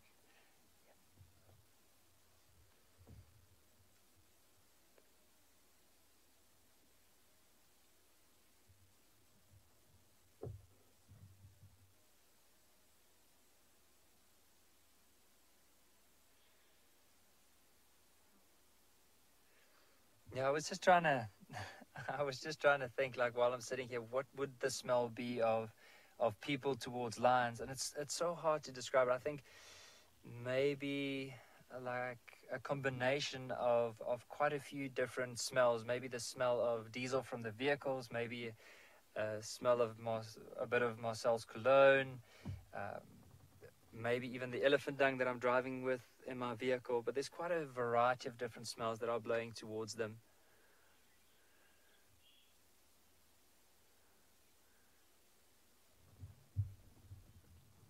Oh, one just got up, nice little stretch. And just moving. It looks like there is another lion laying down just on the right of where that one is moving. So, oh, heads down. You can see this female also just picked up a head right in front of us. She's so elegant, like the way she's laying down. I'd like to really focus on her, and you'll see how she's actually used her left paw to rest her chin on it, and then her right paw is tucked underneath as a little bit of support. And it's now and then just trying to, like a half-hearted attempt to try and get rid of those flies.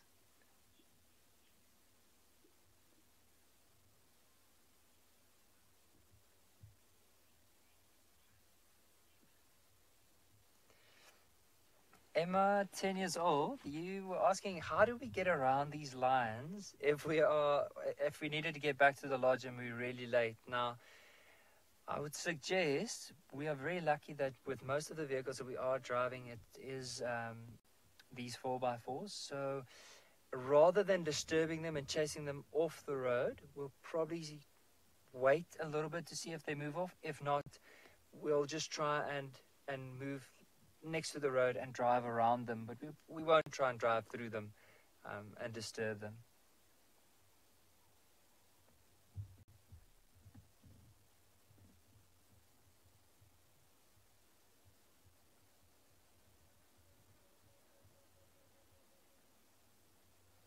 You'll notice that just behind this white young male, there's quite a few other brown color lions. And just above the other ones is that young white female laying down.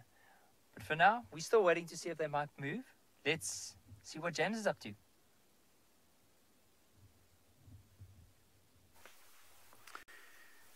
I was trying to think of something pithy to say, but I couldn't. So we've just stopped here at this tropical tent web spider's nest.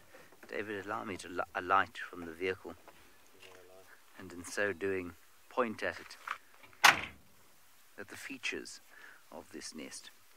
So what is interesting about this particular spider, the log's moving because I'm standing on the other end of it, is that it is part of the Iranidae. In other words, it is an orb-web spider, but it's not an orb-web spider. So it's in the orb-web spider family. Sorry, excuse me 1 second. Sorry, David. The game drive radio is talking absolute garbage as per usual. And so it is an orb-web spider, but it's developed a different kind of a web. And it makes a net underneath. It's a little bit like a circus net. And what happens is an unsuspecting fly comes buzzing along here, minding its own business, trying to find some sort of carcass to go and feed upon.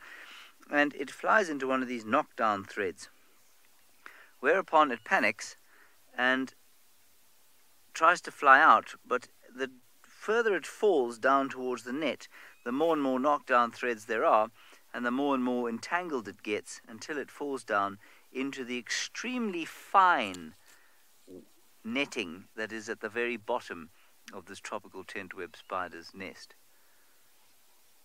And then it's tickets. And what's interesting is that all of the silk here is apparently the same, so that is different from most of the orb web spiders. Most of the orb webs will make support strands and the sort of circular strands, which have a name which escapes me, of a different kind of silk, whereas this particular spider makes the whole thing out of the same silk. Isn't that a fascinating fact? Yes, it is.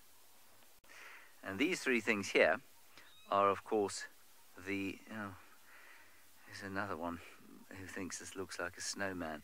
Kirsten is in final control. She thinks that this looks like a snowman with its head chopped off. It is, of course, the egg sacs, the 3 egg sacs. And somebody else said that 3 days ago, that the egg sacs look like a snowman. I suppose they do. I don't know where the actual owner of the web is, though. She seems to have absconded and is probably sitting on a leaf, hoping that we'll go away and leave her alone, which we shall. My dear, you may come out. We shall leave you. Thank you for placing your web in such an easily accessible and viewable spot.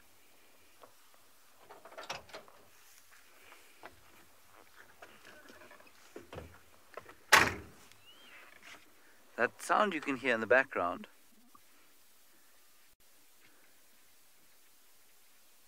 is a golden-tailed woodpecker. Ian, you're asking if there are any tiger mosquitoes in South Africa. I've never heard of a tiger mosquito, so possibly, but I don't know. Sounds like a particularly terrifying kind of mosquito.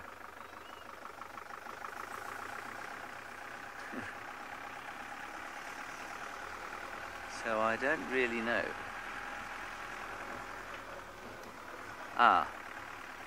The Asian tiger mosquito, which is found in Southeast Asia. No, I don't think we do, Ian. I've never been set upon by a mosquito that looks or feels like a tiger, or sounds like a tiger.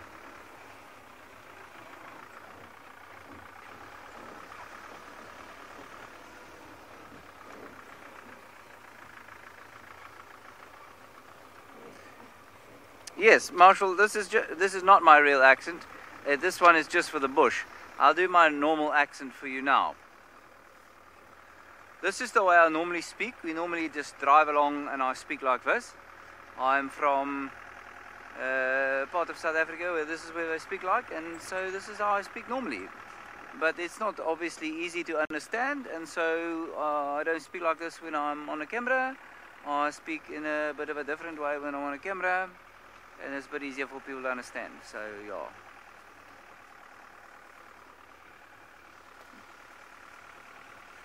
I bet there's some people who probably think that really is how I speak when I'm not on camera. No, this is the real way I speak. Is there something wrong with it? You're the second person to ask that in the last few days. I mean, I think I'm relatively easy to understand, aren't I? Is there something wrong with my accent? Should I be trying to change it?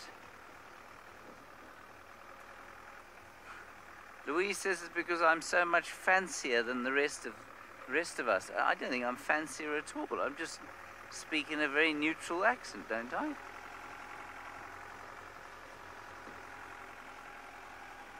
I think I do.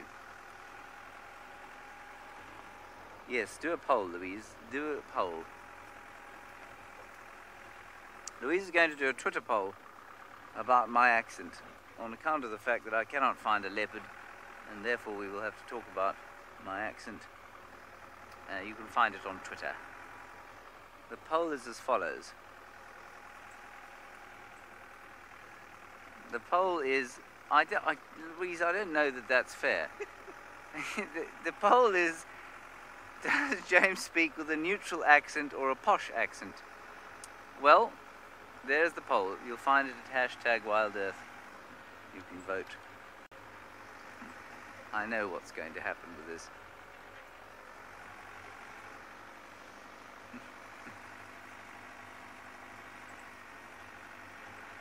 Trishala, I'm sure, is making her way slowly down towards the hyena den, very slowly, but on her way she's found a rodent.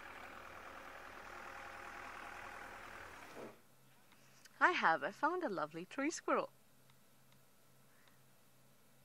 You can see that it's probably as freaked out by me as it normally is by seeing a leopard, or as I discovered today. So just to give you some context,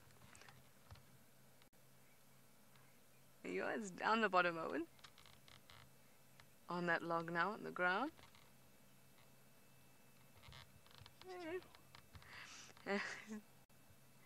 Oh, you've got a flower in your mouth. Oh, you've got one of those wild cucumbers in your mouth. Oh, very nice. So, the squirrel's alarm call, and that can give you an indication that there is a predator around.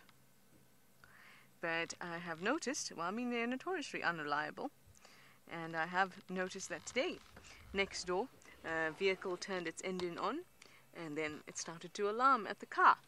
So, even though I suspected that they were unreliable, I now know 100% that they are unreliable. I want to show you a beautiful view Let's just get to a slightly more open space. Now we're on a road that's called a Drakensberg Road.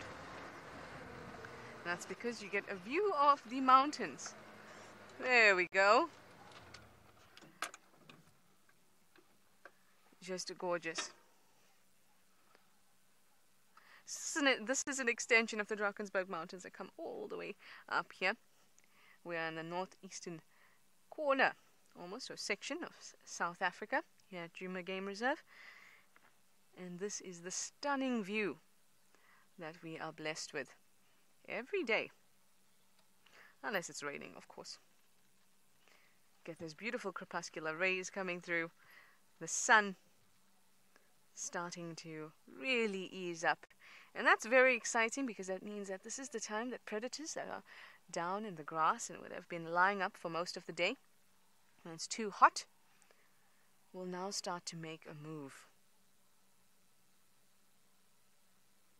Which is very exciting for us because it means the potential to find these predators is just that much higher. In fact, it was a time of day just like this when I had Tlalamba, our princess here at Djuma. She's a leopardess. Catch a nyala right in front of us. As we were alive, it was gorgeous. It was a day just like this. Stunning. Don't you think it's an aptly named road? I think so.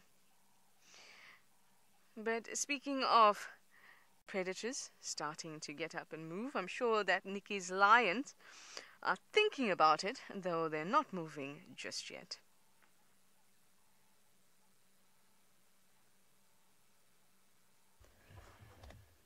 So these lions haven't moved at all. They just only been twitching and turning and snapping at one or two flies, and then the one got up, moved to the right, and then got back again. And the one female that was just laying on the side, she's just gone and laid down. But it is cooling down quite a bit now. Like I heard earlier on that Trishala was showing you the clouds and the Drakensberg in the distance. Now at the moment, it is slowly starting to cool down. And what I'm hoping for is with lions, as soon as it starts cooling down, that's when they'll start moving. The wind is blowing almost from where the lions are towards us in this direction. So I'm sure that if they do start getting up, they'll probably start heading down in that direction. It's also an area where the waterhole is. You can imagine now that this morning they made a kill on a small kudu, and they haven't been to any water, as well as how hot it's been. So eventually I'm thinking that they'll probably go visit a waterhole, or maybe even a little pan system where they can go and drink.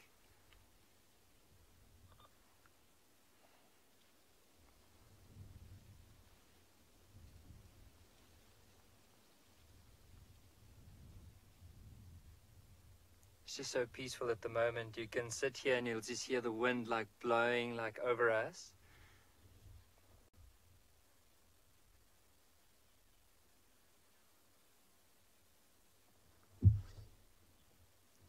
Yehuda, age 12, Johannesburg, you were asking why won't the lions go and hunt right now?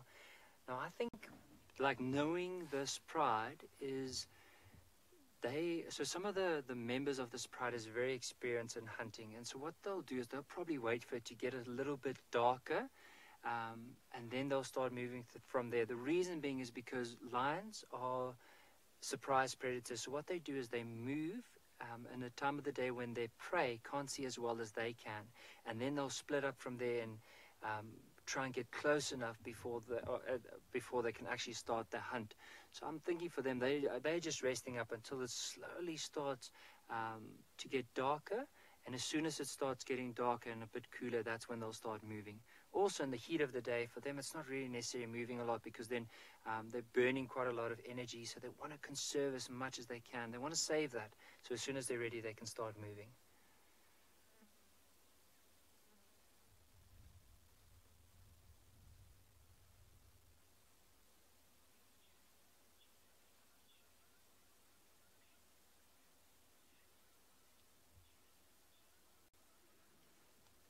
So Jenna Fulcher was asking a very interesting question. What was the closest encounter that I've ever had with a lion?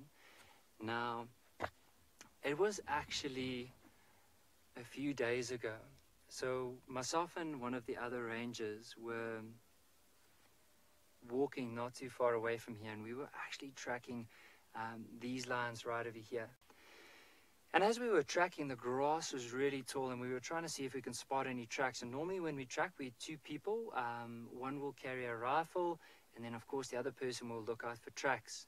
And so we were walking on this game trail. So a game trail is like a path where animals move back and forth, either to water or away from water. And as we were like walking in this particular area, it started getting denser and denser and denser. And we said, all right, you know what, because the lions have moved into this area, it's really thick, so we don't want to surprise them, let's turn around. And as we turned around, we were walking back to the vehicle. And then as we crossed this one particular drainage line, so a drainage line is an area where water drains off, and it's also quite dense. It's almost as dense as this area where the lions are sleeping in now. And I didn't have the rifle with me. I just picked up a little walking stick to have a look at some tracks as we were walking. And all of a sudden, one of these lionesses picked up there. I actually think it was this one that's laying down off to the left here. This big one off to the side, her. And she stood up in the grass right in front of me, maybe 15 meters away.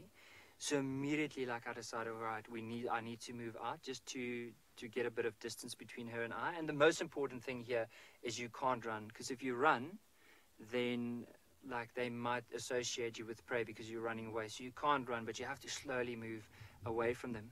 And as I was moving back, the big male lion like lifted his head in the grass right next to me as well.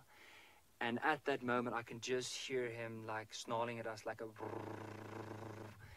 and immediately Yapi like said to me like, let's get out. And he guided me, and we moved slowly back away from these lions. But it was a really, really close call, because we were so close to them.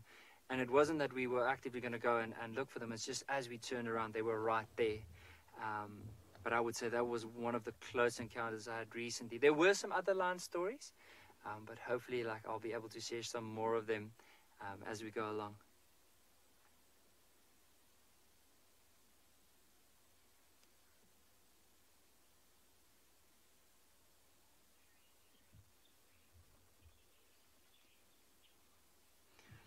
So these lions still haven't moved, still wanting to see if they are going to move this afternoon. But for now, James has found some giraffes. Let's head across to him. We found a great collection of bull giraffe, 4 bull giraffe over here and 1 bull giraffe over to the right-hand side of the road, which we cannot look at because unfortunately that's on another reserve, and so we can't look into it. Talking garbage, of course, we can look into it, we just can't drive into it. But we've got a nice big journey of giraffe here, and here comes the other bull giraffe there, David. It's in the next door reserve, which soon it will be on ours. Whew, that's called visual trespassing. Don't you feel naughty? So rather like with the elephants, these giraffes tend to come in some profusion and then just disappear. We don't really know why.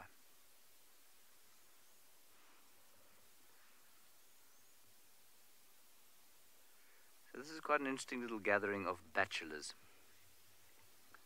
And what I find quite, well, I mean, comforting, I suppose, in some sense, is that this is basically how all male mammals, as I said this morning, operate.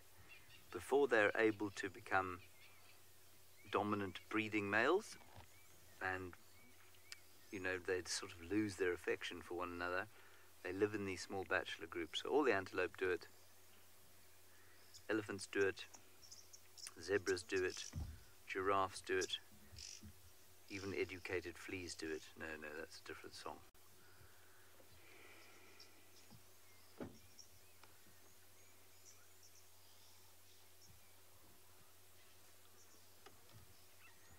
Oh, good.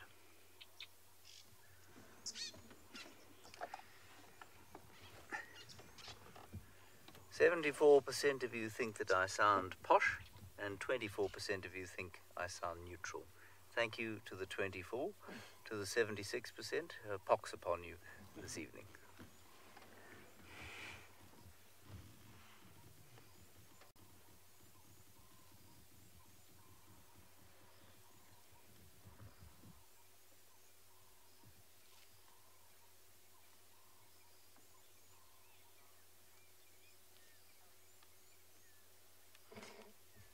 No, Elias. A group of giraffes don't have an alpha at all. There's no sort of leadership here. Basically what happens is the bigger the giraffe is, the more dominant he's going to be. So if a mating opportunity occurs, so should this gang of 5 strapping young gentlemen come across a herd of females, one of whom is in estrus, it's simply the biggest guy who will dominate. That tends to be, interestingly, how it goes in just about all mammals until you get to the primates, when politics, and I do mean politics, starts to play a fairly major role. So in chimpanzees, you will find that it's not always the biggest male who is the alpha. He can be quite a lot smaller than some of the others. It happens in baboons from time to time as well. And obviously, we've seen it happen in human beings. So despite the obvious size or advantages that a chimpanzee with size has, he can be outmaneuvered politically to a position of power. And of course, our species is the ultimate example of that, where, yes, it certainly helps to be tall if you want to dominate, but it's not the only way to dominate. But in most species, like lions, elephants, giraffe, pretty much all the antelope, I can't think of another example actually outside of the primates where a less than largest individual can become alpha.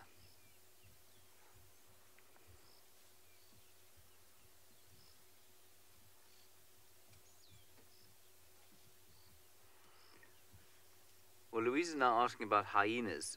Well, in the females which dominate there, it is normally the biggest female.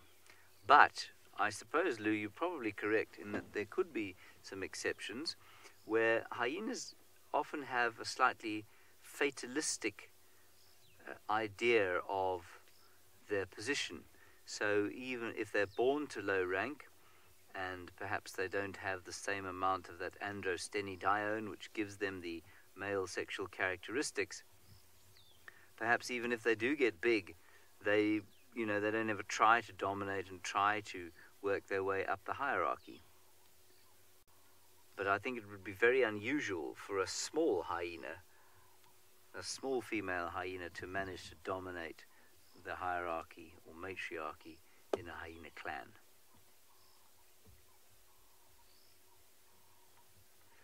Right, Trishala has managed to find more elephants, so let's go and find out what they're doing. These elephants are trying to get this female that's near me, so I'm going to keep it very safe here, but I want you to be with me while this happens. Now look how massive this bull is. Now I'm hoping that he's going to move off the road. Yes. Okay, there we have a female is moving swiftly past us. Keep on going, girl. Keep on going.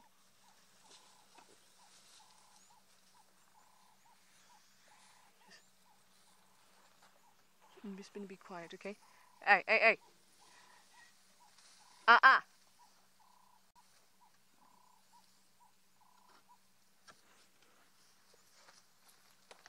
So they're trying to mate with this female,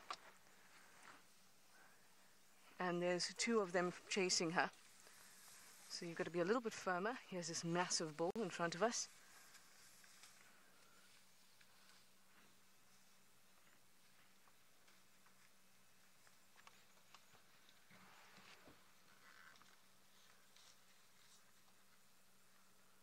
He is humongous. He's going to be coming past your screen now.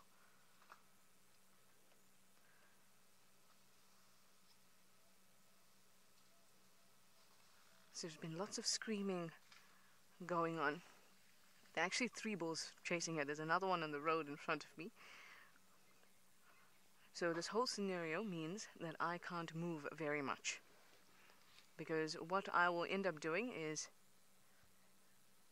bringing their attention to the fact that I'm in the vehicle, and especially the rumblings of turning on the vehicle can disturb them. But it seems good now. They've moved into the drainage. Let's move a little further ahead so you can see the back of that male.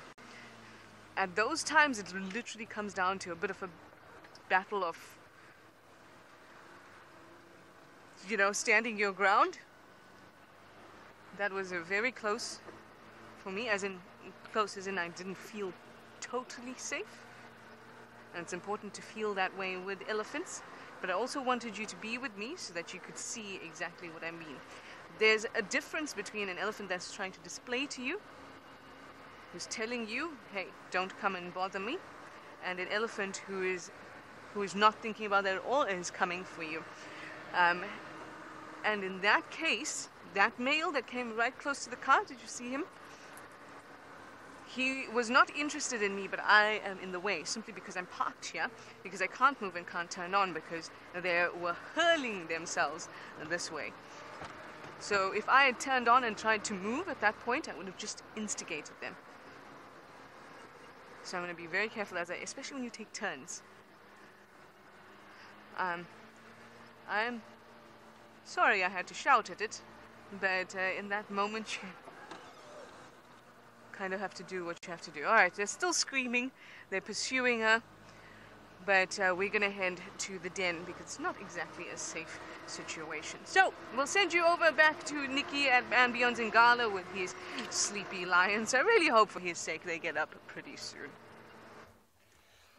So these lions haven't moved at all now. Like the last time they were moving quite a bit because of the flies, but it seems to me they have settled in. They've gone for that second like sleep. But what we're hoping for is, as we said earlier, as soon as it cools down, maybe we'll see a bit more movement. I have noticed this one female that is, you'll see her now, she's just off here to the left. Earlier on she was laying on her belly, but look at her now. She's just turned around and she's laying on her back, very comfortable with her legs open, even her tail to support her, and then her head laying on the side there. There's like a little bank that she's resting her head on. But very, very comfortable.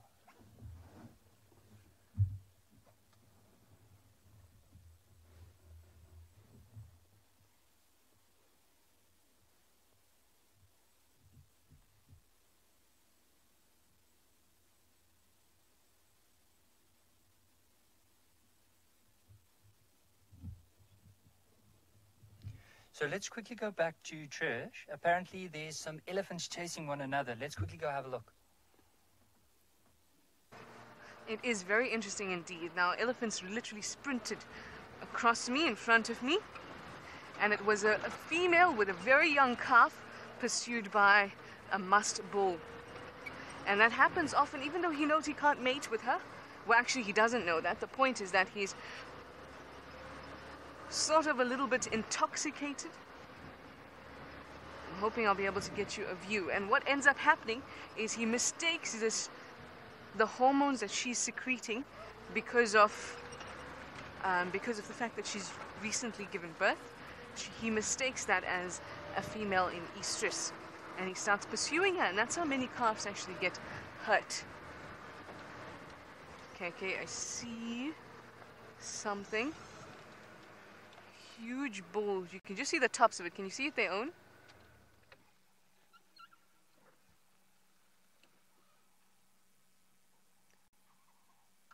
Oh my goodness, I think he's mating with her. Let's just wait. It's very tall. Yes, they mated. Oh my goodness. Did you see how the height went back to normal as he went down? Guys, it's very rare to see mating elephants. The little calf is nearby as well. So what she would have done is let him mount her for the sake of the protection of little calf and not being harassed. Wow.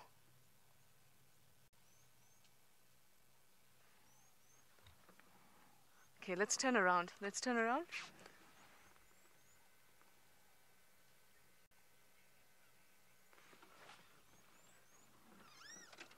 Okay, I'm turning it around because there's some screaming going on behind me. Luckily, we're in a better position now to be able to view all of this safely.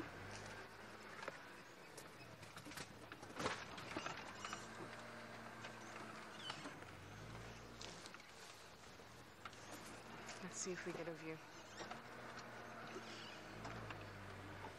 Running, running, running. Okay, out of the way, out of the way.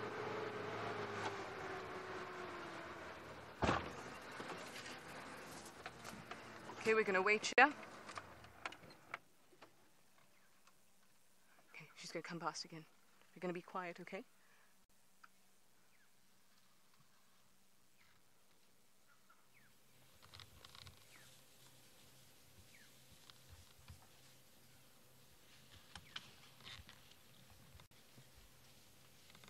There's the bull.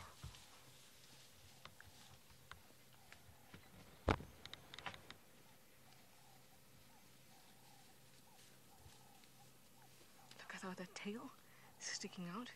They're stressed. They've got adrenaline pumping.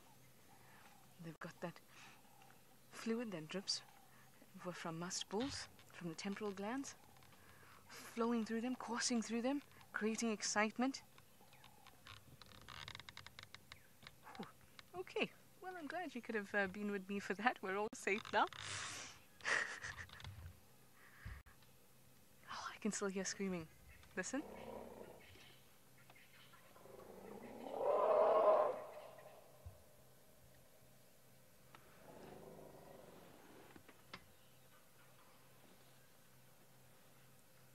I need to move while I'm not, because this animal's close. I need to move.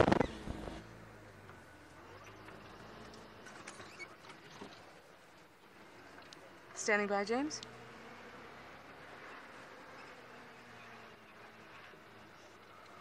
Okay, I am going to send you back to Nikki and Beyond Zingala with those lines, and I'm going to suss out what's happening here. James, I think go for it if you are closer. I've been stuck. Just have a look at how this one lion is laying with his left paw on top of this young white male.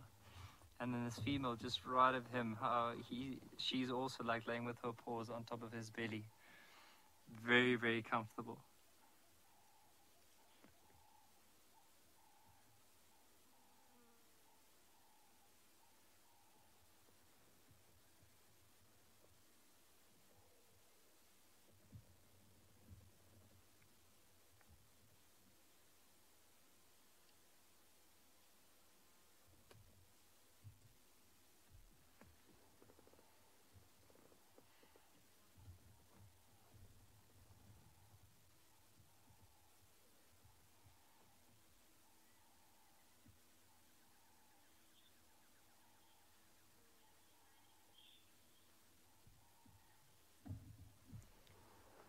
Alistair, you were asking if a lion has ever chased my vehicle. So, touch wood, no, it has never chased my vehicle.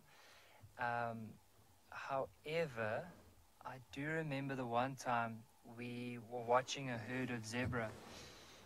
And these lions started chasing the zebra, but the zebra ran around the vehicle. And at that moment, the lion ran straight at the vehicle. And I thought at that moment the lion's probably going to jump into the vehicle to try and get to the zebra, and probably 5-6 meters away from the vehicle it veered off and ran in front of the vehicle past towards the zebra.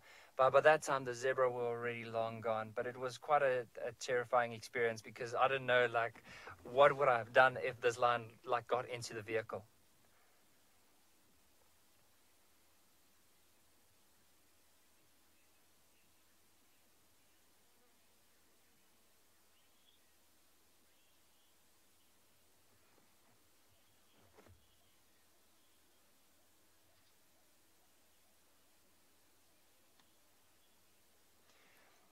Brayley, age 11, you've asked me if I've ever seen a lion fighting each other. Now, I have, and with this pride, let me quickly, I just wanted to point out, see where the young male is laying down, that white male with the other one's paw on it.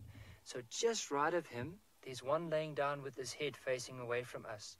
So you see on the back of his neck, there's a bit of like a mane starting to grow. So that is a young male. Now, I've seen one of the bigger males fighting with that young male, and then the rest of the pride actually intervened and pulled that big male off of that little one, or that younger one, And he was very submissive after that. As soon as the male came close, he just went and he laid down, showing that he is submissive. But I have seen it quite a few times.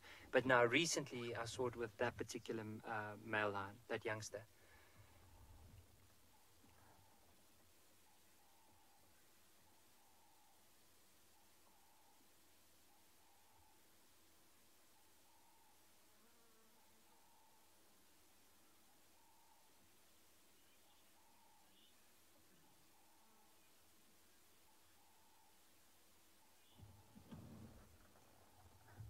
Asha, you were Asha, 9 years old. You were asking a very good question of how long would lions go without food.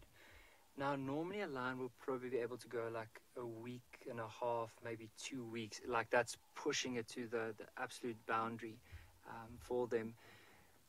But if they can, in order to hunt, they'll try and hunt at least every third, fourth day. If they can every day, they'll do it because they're very opportunistic. They just never know when the next meal is going to be. They'll take any opportunity they can. But as soon as it goes past 2 weeks, then they're so deteriorated that they might not be able to hunt properly.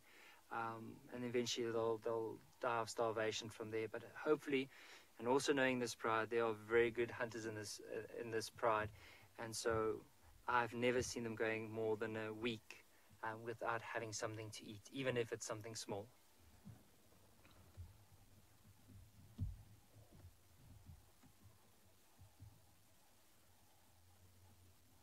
Look at that one just putting his feet close to that young male's face. Oh!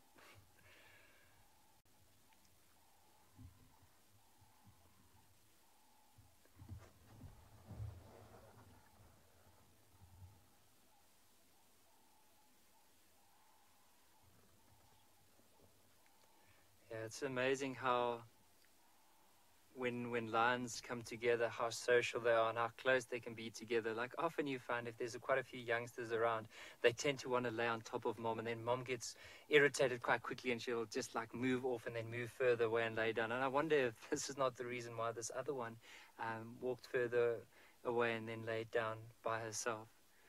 Because you can see all the youngsters are pretty close together. And of course that young male, look at how he's picked up his leg now. He's just laying behind that white male lion.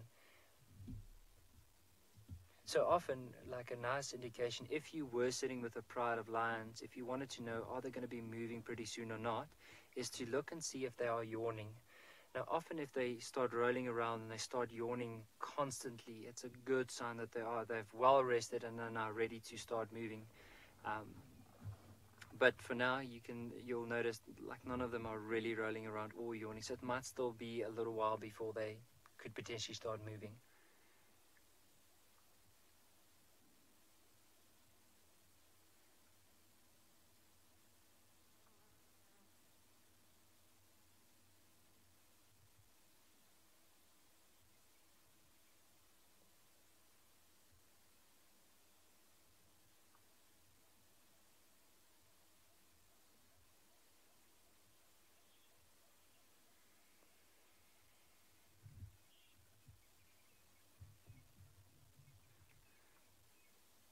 Terence, you were asking what are the main lion coalitions within this area. So the two dominant males that are currently with this pride, they refer to as the Ross males. So they are currently the dominant males or the dominant coalition of this area.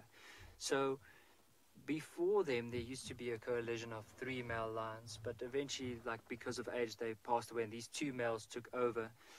And we do see also, like up in the northern side of the reserve, there are other males that are slowly creeping into territory. I don't know too much about them, and we'll probably find out a bit more, especially if this pride starts moving a bit more south. We might find them coming in like into the reserve a bit more, and we'll be able to see it. But currently on this reserve, the 2 dominant coalition would be these Ross males that are currently with the pride.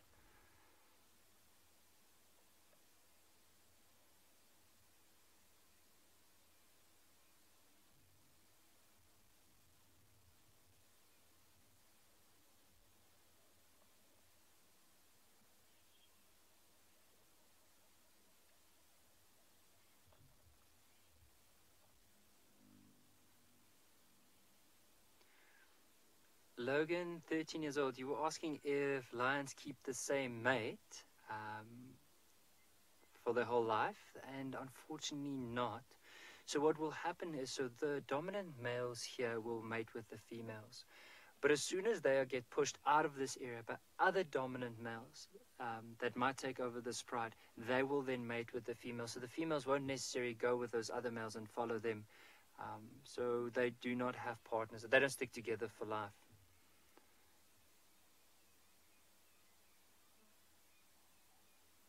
I want to try and see, we can't see that big male as of yet, but I'm trying to see if we can maybe reposition our vehicle in such a way and see if we can get a glimpse of that big male. He's just laying, you see the lion furthest at the back with her chin up in the air. So he's just laying in the grass on the left there. So we're going to try and reposition our vehicle. Let's get back to Trishala. She's heading down to the hyena den. I finally made it after many an elephant roadblock.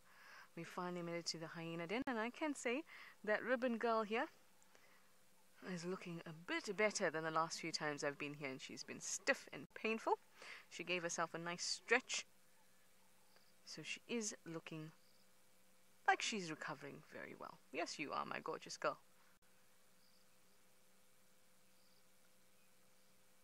Beautiful. Absolutely beautiful. So, of course, you know what we're here for.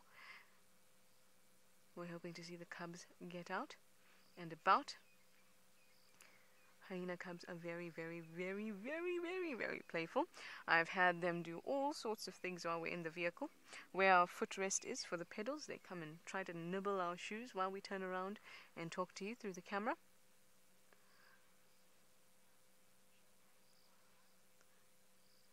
And I'm sure that these little ones will be no different. Now we're hoping to see 2 little cubs. And we know that at least one is in there. So yesterday with James, we saw one. Then we didn't see it, and then we saw another. So it could be the same one. Or they could be 2 that are just coming out at separate times. Either way, we're very excited to see them.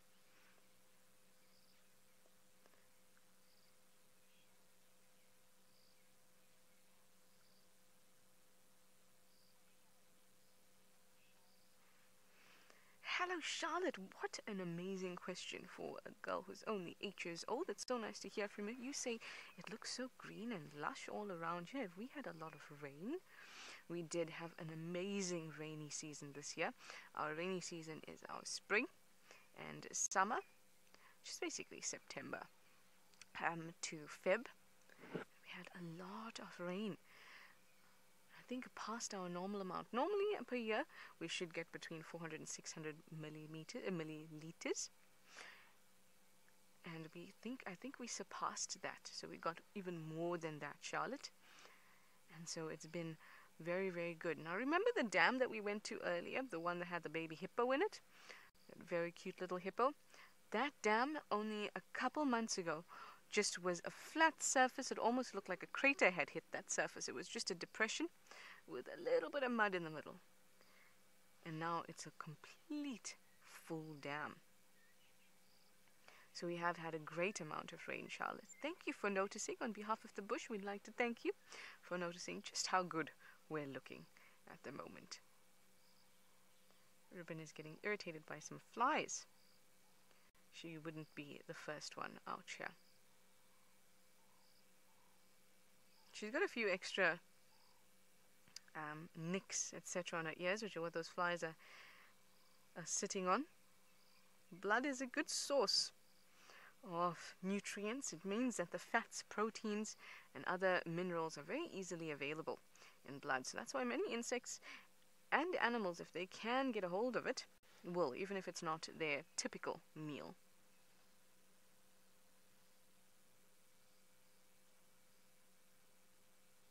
Now, my favorite bit about being at the den is the possibility of those little ones coming out. Now, within a couple months, they'll start to get spots, and even before that, they will be very, very, very, very curious, and I can't wait to share that experience with you, because it is unbelievable just how much fun they have.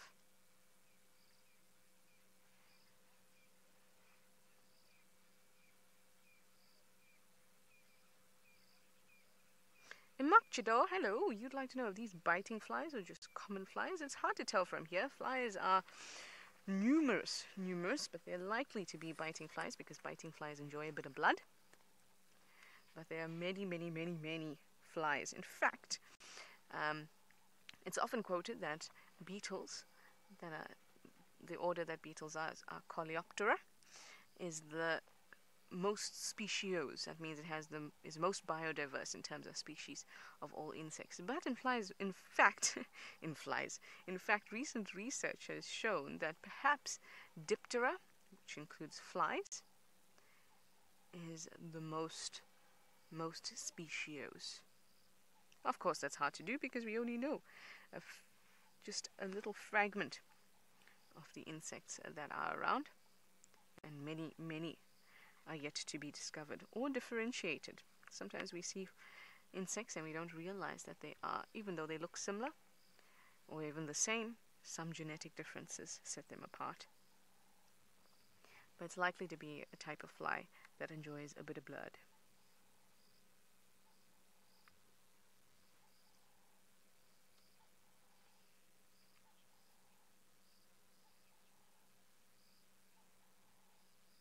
Mix, you'd like to know when will Ribbon introduce her cubs to the rest of the clan? There's not really a day that Ribbon will do that or a time that Ribbon will do that. All that needs to be done is that Ribbon will need to make sure that her cubs are safe in the den for as long as possible. And other members of the clan that come around to the den will not be excluded from seeing the cubs. If the cubs are out and other members come, the cubs will see them, the other members will see the cubs, and especially because she is a high-ranking member, she's the matriarch, her cubs inherit her ranking, regardless of their sex, which is interesting because we know that males are lower ranked than females, but cubs outrank males. So other members will come and will be very respectful of her cubs. In fact, I remember with Plonk, Corky, our past matriarch, and her cub, Corky used to prance around, Plonk used to prance around when he was a little thing just starting to get spots, and going about and greeting all the members of the clan that would come along. So she doesn't introduce them. There's no fear that they will be somehow aggressiveness from the rest of the clan. She and her position puts her in a nice space of comfort. So others will come along and there will be no problem to the cubs. Occasionally you may get the rogue individual that may want to hurt the cubs, but those type of things are quickly nipped in the bud. Anyway, I showed you a beautiful sunset earlier, and now the sun has set even more and more beautifully, and James has it. Let's go to him. That's a bit disappointing to hear. I thought that I was going to show you your first view of the mountains today, the sun, which was recently set in the west, but it turns out that I'm a mere copycat. How sad. Still, it is very pleasant to see that cloud, ringed as it is, not in silver, but in ruby grapefruit shininess. The most peaceful time, this second most peaceful time of the day. For me, the most peaceful is dawn, but many people do love this time of the day.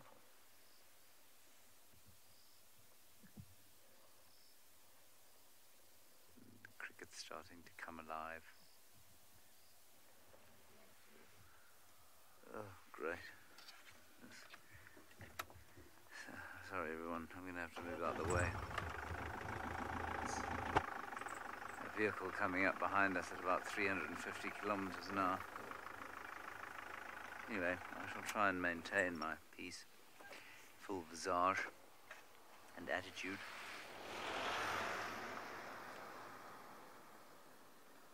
Yes, a vehicle full of the world's unfriendliest people.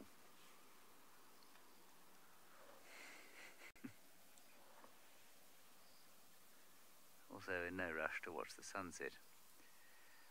Right, the Birmingham Pride is up. Let's go and see where they're going. I'll continue and see if I can find something else.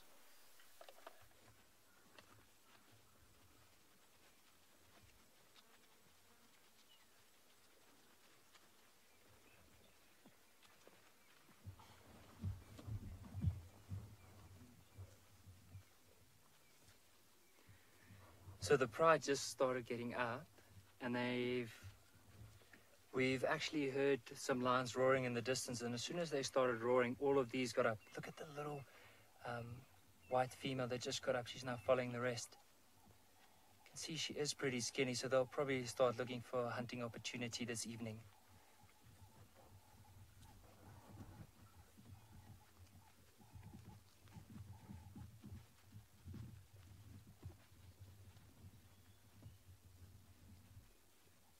See the other ones joining, and there's one female just behind them, one of the bigger adults.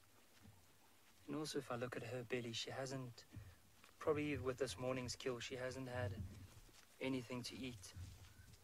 And of course, it'll be interesting to see how far this young male will trail behind the rest of the pride, because remember that other big male was leading this pride, so I would wonder, like to see how far he'll be trailing behind. As soon as they move past, we'll turn around because they are currently moving behind us. Just give it some time.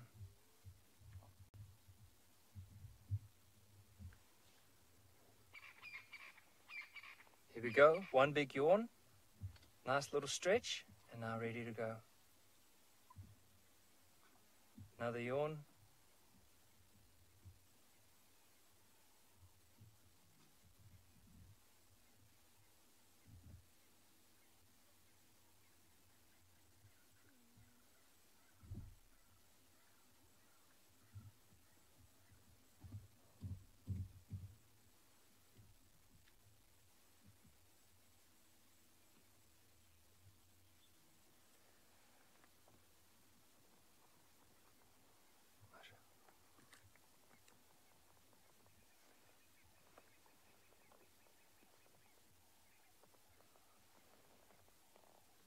I'm just having a look. You'll see the way that he's staring with his head held down. It's not because of the vehicle here.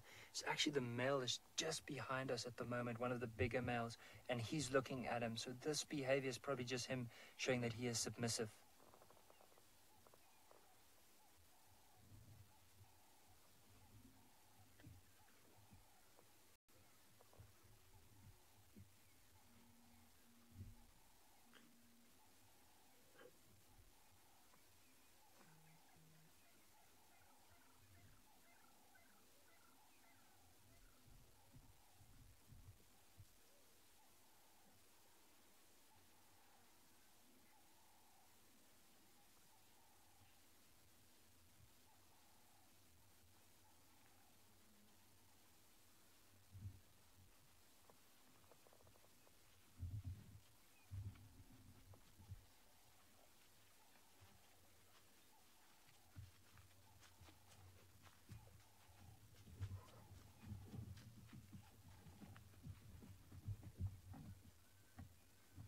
Sorry about that, guys, but we still are here. I'm sure Ngala will be back momentarily. At least we hope so. But for now, Ribbon is still poised perfectly, and we haven't seen anything yet. So I'm hoping that while you're here, that will be the moment that these little ones will come peek out their little heads. So let's talk about them for a little bit. Oh, there's a lot of littles in that sentence. Being two, or at least we hope that they are still two, there can be a lot of competition even from the time they're this young. Already within the den there would have been many fights. In fact, there could have even been fights to the death. Apart from that, they'll assert their dominance, and there will be one clear dominant individual from the very beginning. After a couple days of getting to know each other and fighting, one will be noticeably larger than the other because they prioritize nipple space. Hey girl, it's just me. And nipple space is, obviously they have two nipples, so they can feed two individuals, but it's a priority for where they feed from. So the dominant individual will lie against mom's tummy, with the head pointing towards the rear and suckle. And then the subordinate individual will actually suckle between the hind legs. And they will eye each other while they suckle. And that subordinate one will be fully aware that at any point the dominant individual will decide, hey, I don't want you here, and will actually growl at, chase the other individual out. At which point the smaller one, subordinate one, will try to get some sympathy from Mum, but that doesn't go down well. She will give nothing. Oh, where are you off to? Oh no, Ribbon. I'm just going to watch where she goes, and you can have a look at the stunning moon. It's a super moon day today. Actually, oh, there she's going off. Alright. And she just going to watch as she goes. But as she moves out of my sight, I too have to move. Gorgeous, gorgeous supermoon. Supermoon just simply means that the actual orbit of the moon lies slightly closer today than it does on other days. But it is stunning. Stunning.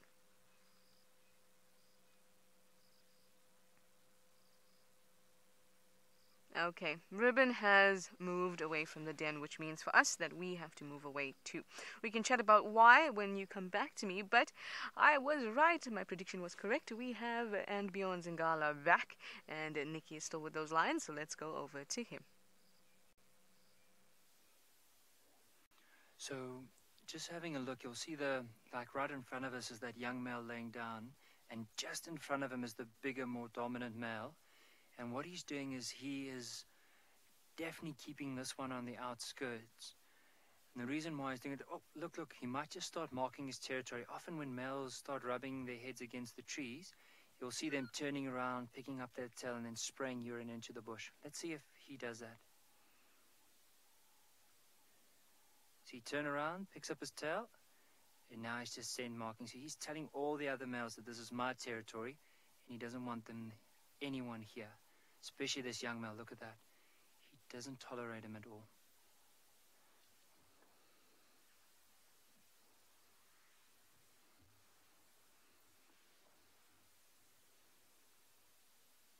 Be interesting to see what's going to happen with this young male if he gets any bit closer to this pride. You can see he's slowly creeping forward.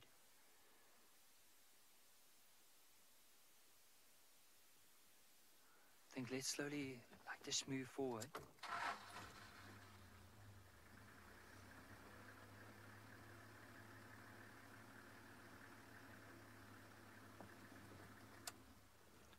Look at the way that he's moving.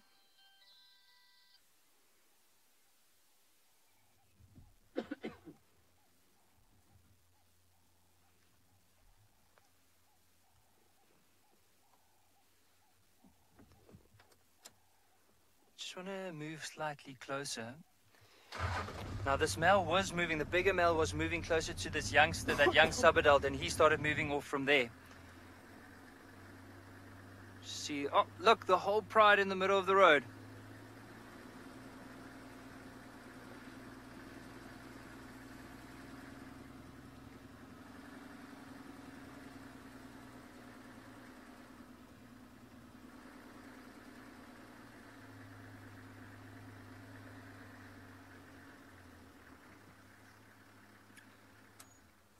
And that's the whole thing, like with the pride of lions, you just never know what's going to happen. And it's also full moon.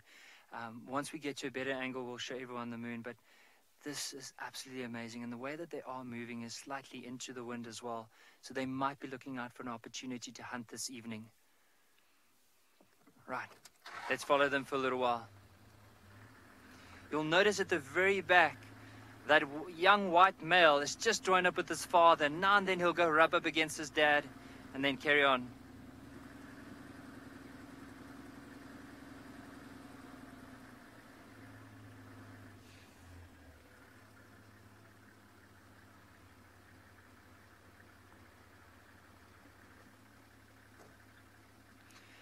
Jesse, we're asking if I've ever seen a lion fighting with any other animal other than a lion. Like, I have seen lions fighting with leopards before.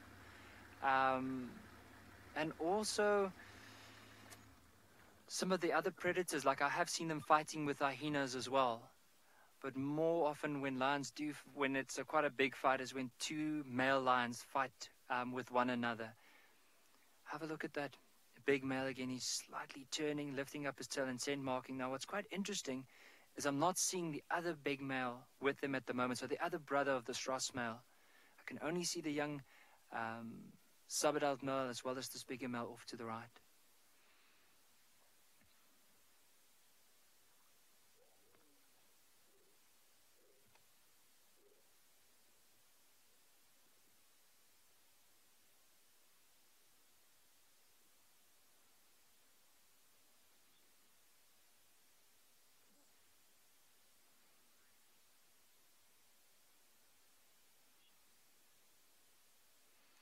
Dale, you were asking a good question about will the older male eventually accept that younger male into the coalition. Now, as it stands, it could sometimes happen that an older male would accept the young male, but as it stands, these bigger males are pushing this younger male away, and as soon as he starts showing any form of dominance, they'll actually fight.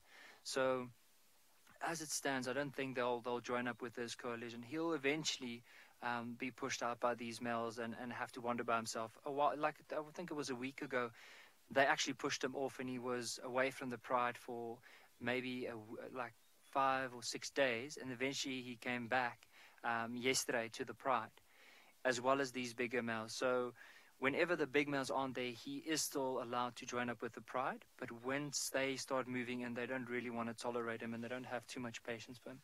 As we're talking, this one big male is literally walking behind us.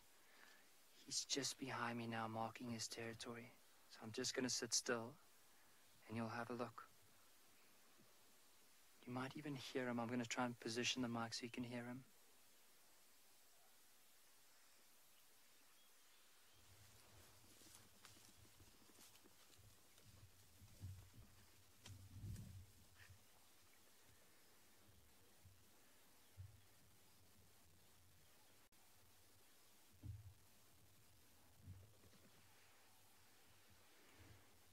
Just going to lean out of the way so everyone can have a look at the smell. Wow, how big is he? Just look at the size of those paws.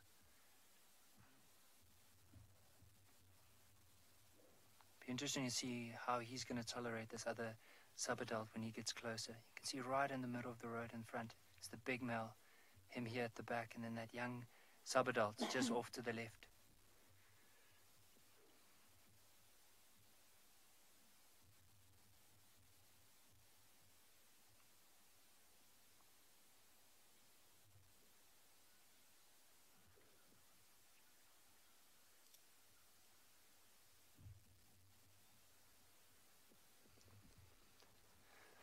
Right, shall we see if we can get a closer glimpse?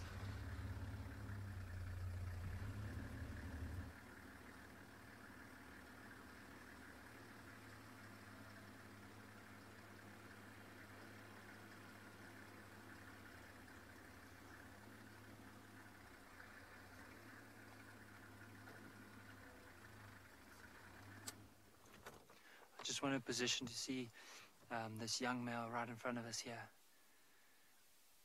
Even though he's still so young, did everyone notice the size of his teeth? It's probably the size of one's thumb, like if you measure it from the digit all the way to the tip. Like maybe in terms of centimeter-wise, like 2.5 centimeters, pretty big. And it's the last thing that I ever want to encounter, those big teeth.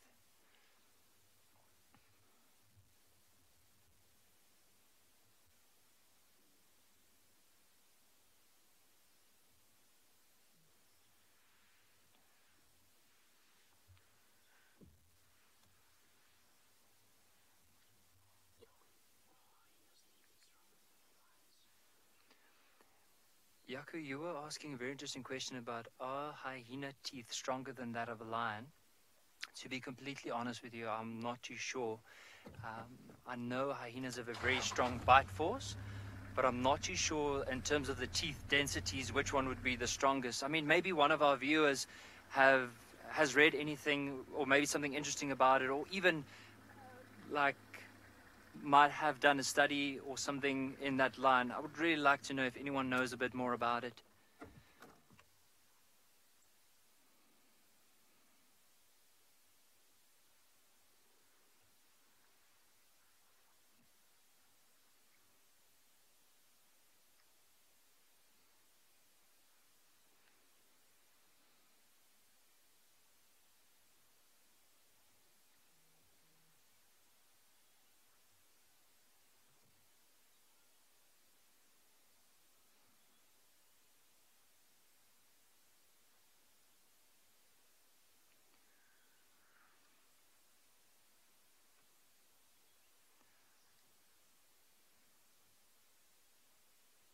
So with these lions, because the youngsters are around at the moment, we don't want to spotlight them at all, because that makes them quite vulnerable, especially if there could be other predators around. And as well as it's one of the things we really want to try and be as sensitive as we possibly can be to the prides. So there is another road that's not too far away from here. And what I'm thinking is these lions might be heading down towards this other road, which is in the direction of the waterhole. So maybe what we can do is go across and go and stop at that waterhole and see if these lions come down to drink some water. But for now, you can see this one is just staying on the outskirts. The other ones are probably heading down in that direction. Let's just follow them for a little while to see if the other ones are maybe not just moved off the road, but if they do keep on going in that direction, off to the right of the road, they might be heading down to the water. Let's, for now, while we're going to go loop around, let's head across to James. We have got what's known as an ossicone silhouette here. The giraffe has walked into a thicket, tripped over 5 or 6 logs, sounded like an elephant, and is now standing looking ashamed towards the west.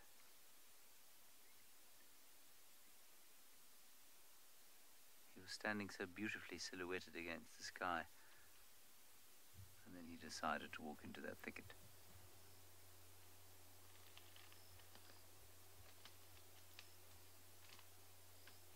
Either there is an elephant there, or this giraffe got himself rather nastily snagged. No, I think there is an elephant. Are we still in colour, David? Aye. Aye. Now what I desperately wanted you all to hear is the last call of the white-browed scrub robin, which always fills me with a deep sense of peace. But because it is not calling, I shall do the call for you. Are you ready?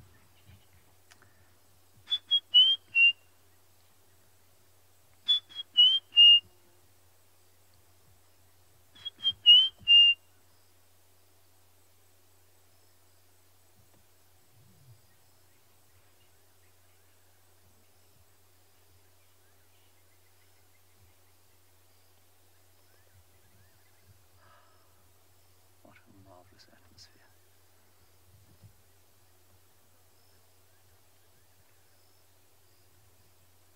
Nightjar starting up. Could all deliver us. That's what the fire-necked nightjar says.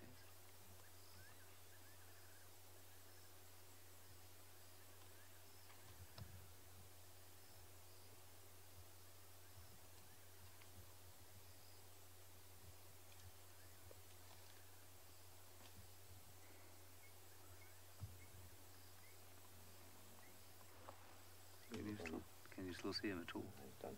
He's done. Right, let's just sneak around the corner here. See if there's perhaps another shot of him. Confirm or deny the presence of an elephant.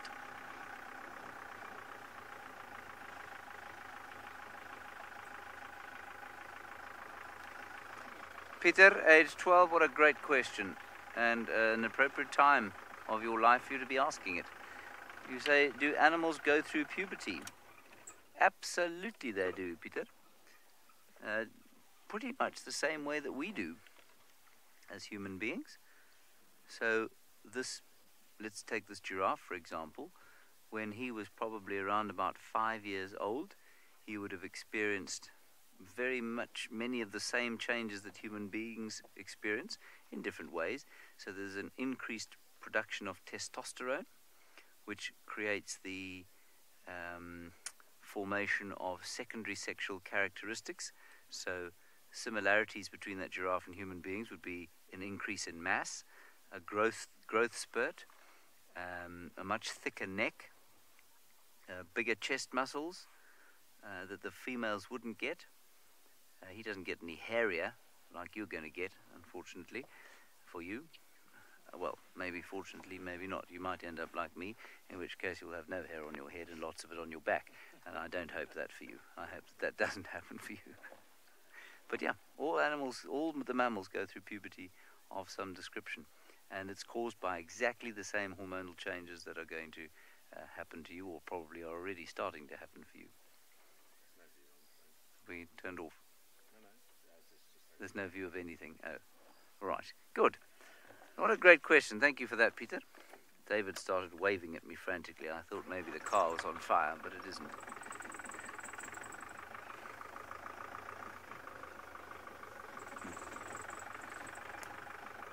Trishala is now going to explain to you why it is that she had to leave the den of Ribbon the hyena.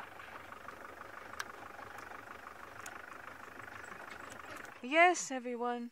While you look at the gorgeous last few rays of the sun setting behind the horizon, I will explain to you that, quite simply, once the adults or there are no adults at the den, we cannot be at the den. And that comes down again to what I explained about how curious hyena cubs can be.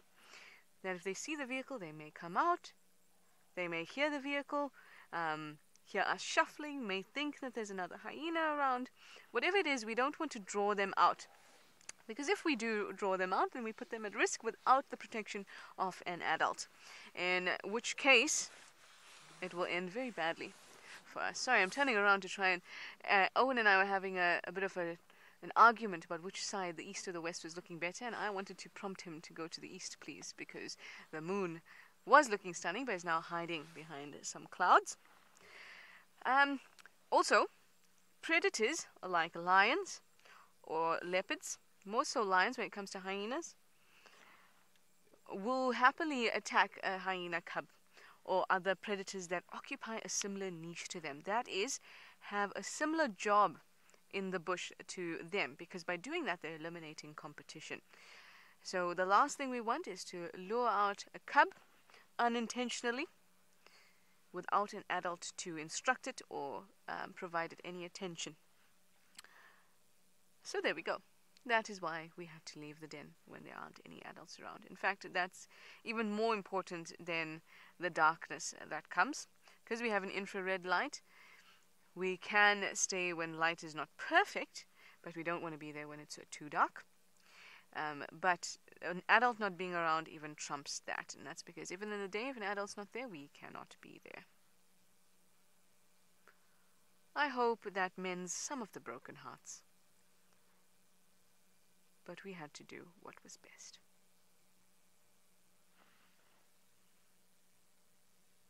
Beautiful, don't you think? Absolutely beautiful. There's a couple, I guess, discussions on whether this is helpful or a hindrance to our predators, because, you know, a full moon like this offers a lot of light. And that means that herbivores or prey species will have more light to collect and detect predators in the grass, while predators will also have more light to detect any prey items. So I think personally it'll benefit the herbivores more than the predators. Now that is very true. Nikki at Ambion's Ngala has those lions who definitely have some prey items on the mind. Hopefully this moon will be helpful to them.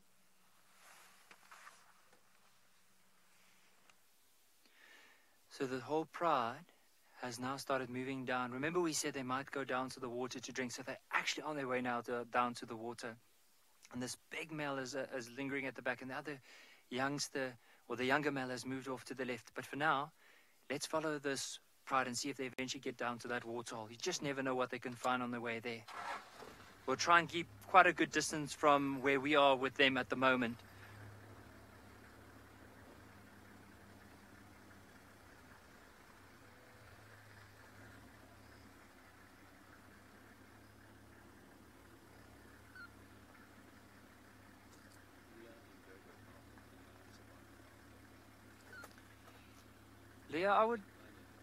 Leah, 9 years old from Joburg, asking how long would lions be able to go without water. So, probably 3-4 days. They'll go without water, but if they can, they'll try and drink at least once a day.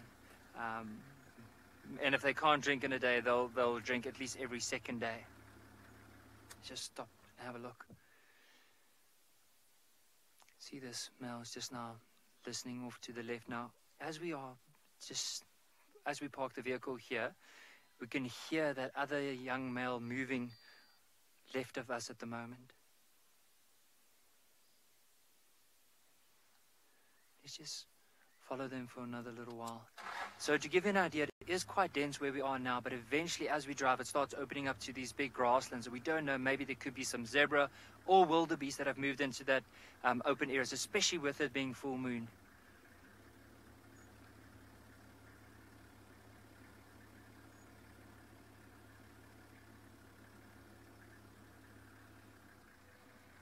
Just want to stop on top of this little rise so we can have a look.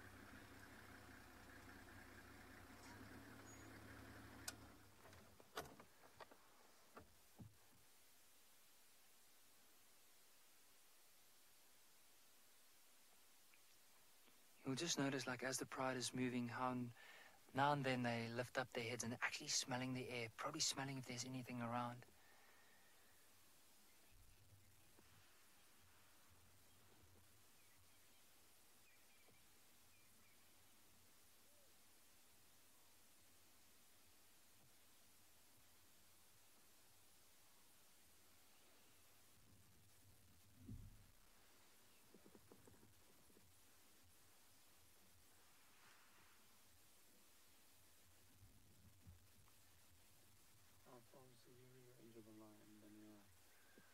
Danielle, you were asking how far would you be able to hear a lion, or how far would a lion be able to hear another lion? So it's a very interesting question. I've never thought about it. I've never done further research in that. But I would say probably up to 10 kilometers away. So let's say around about 5 miles. That's what I would estimate, how far they'll be able to hear each other.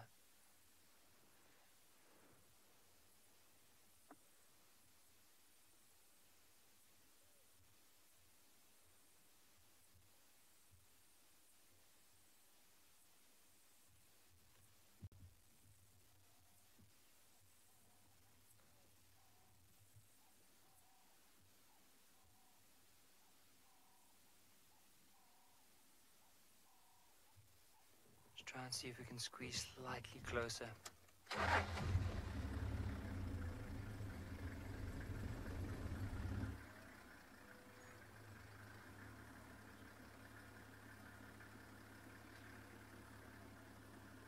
All right, so we'll head back to James while we are following these lines for the next little while. David swears blind that there are leopard tracks on this road. I'm suspicious myself. Where are they, David? I'll see them in a bit, will I? Well, not unless that leopard was walking in luminous paint.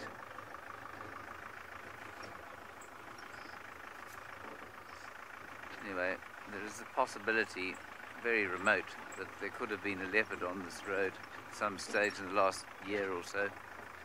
Oh, there it is. The ultimate faithful. Do you see it, David? Yes. We're going to go to infrared in 5, 4, 3, 2, Oh, and as we did it, the bunny disappeared. There was a scrub hare, everybody. And it has absconded to the left. Where are you? Oh, there it is. You see it there, David? David Grant, come in.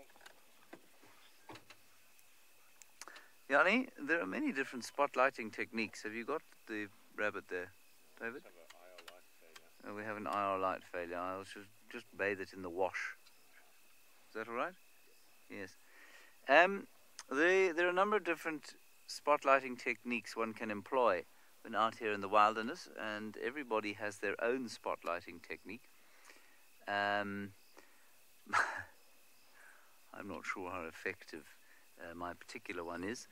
I don't really shake it like this when I drive, but I did have a tracker that used to do that at and beyond in Gala, believe it or not. He was a magnificent tracker, and he used to do this. And I said to him once, I said, there's no ways you can possibly see anything doing that. And then he'd go, chameleon, leopard, snake, genet. And he was really effective with it. Then I drove with another chap who was much more spiritual about his spotlight. And he looked like he was conducting Swan Lake. And then another guy who would paint all the trees.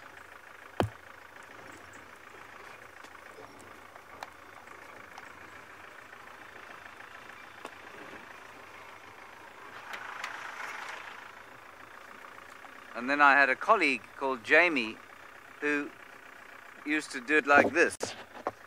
She drove like this. For hours on end, she'd hold her arm up. I don't know how she did it. And she did the lighthouse technique. I'm not sure which technique is the most effective. I also drove with another chap who was, shall we say, about 3 decades past retirement age, and he used to sit on the front and he'd shine like this, and then you'd see the spotlight stop and slowly it would dip down as he fell asleep on the front seat, and then he'd be up again and it would shine, and then it would dip down. Yeah, really. David, what is going on back there? Are we dragging a branch?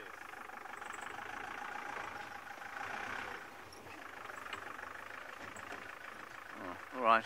We'll try and get that, what sounds like a vast forest under the vehicle out, while you go to Trish, who's got a spider.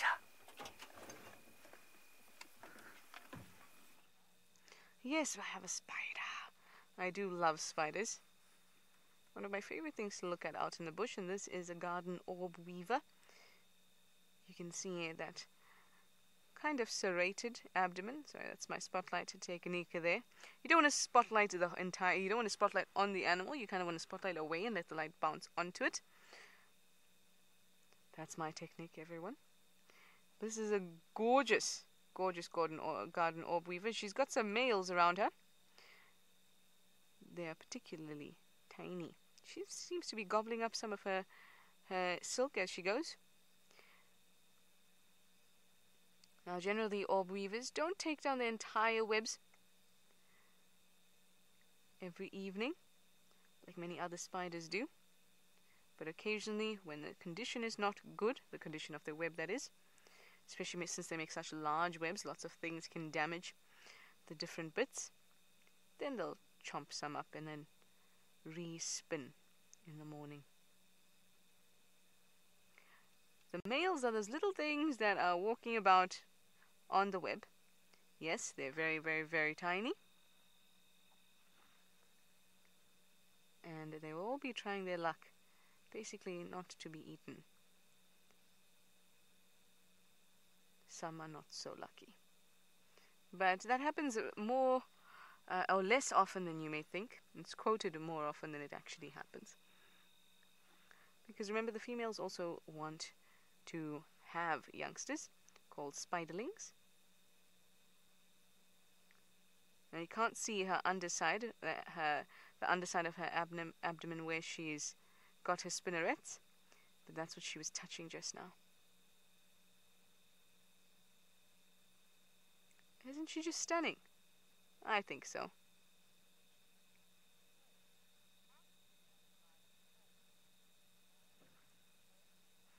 Hi, Flair. You'd like to know a female spider is always bigger than the males? It is not always the case. For the smaller spiders, that may not be the case. The larger orb weavers, that is mostly the case. I can't think of one where that's not the case for the large spiders, I mean the orb weaving spiders. But if I know one thing about biology, I know that there's always an exception. But for orb weavers, the females are generally, in fact mostly, larger than the males. Unfortunately, when it comes to biology and ecology and all of that kind of thing, males are disposable species. Hi, Milan. You'd like to know, are these spiders venomous? Almost all spiders are venomous. In fact, all are. And they have fangs, or chelicerae, that they can inject their prey with. But it's not harmful to us. That's really, really important, because they need to be able to kill their prey and inject it with digestive juices and then suck it all up like a straw. And in order to do that, they do need venom. Sorry, I'm just going to adjust my hand quickly because it's cramping. There we go. So all of them do need venom in order to actually kill their prey. Sometimes I think how almost inconceivable it must be to be a prey item stuck on the web of a spider, and all you are is stuck. The more you struggle, the more the spider will notice you. You can't die yet because you have nothing injected in you yet, so you're not even unconscious. You're just there sitting, lingering. And the more you wriggle to get out, final attempts to just wriggle and break free, but you can't.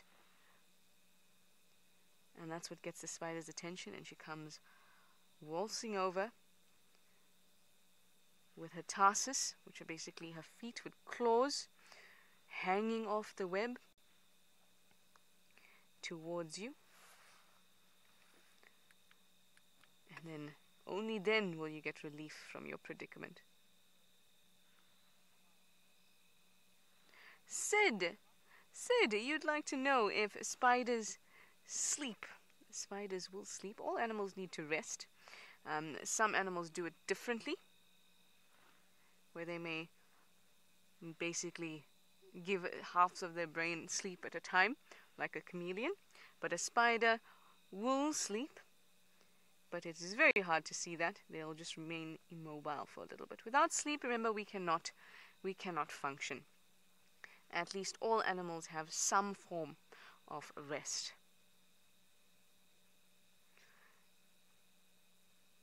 Really, really cool. I love these guys. Well, we've had a wonderful drive this afternoon, I think. We've managed to get some awesome elephant sightings, not to mention the lions. So from James, Nikki and I, thank you for your questions, your comments, and for watching. We'll see you in the morning for Sunrise Safari.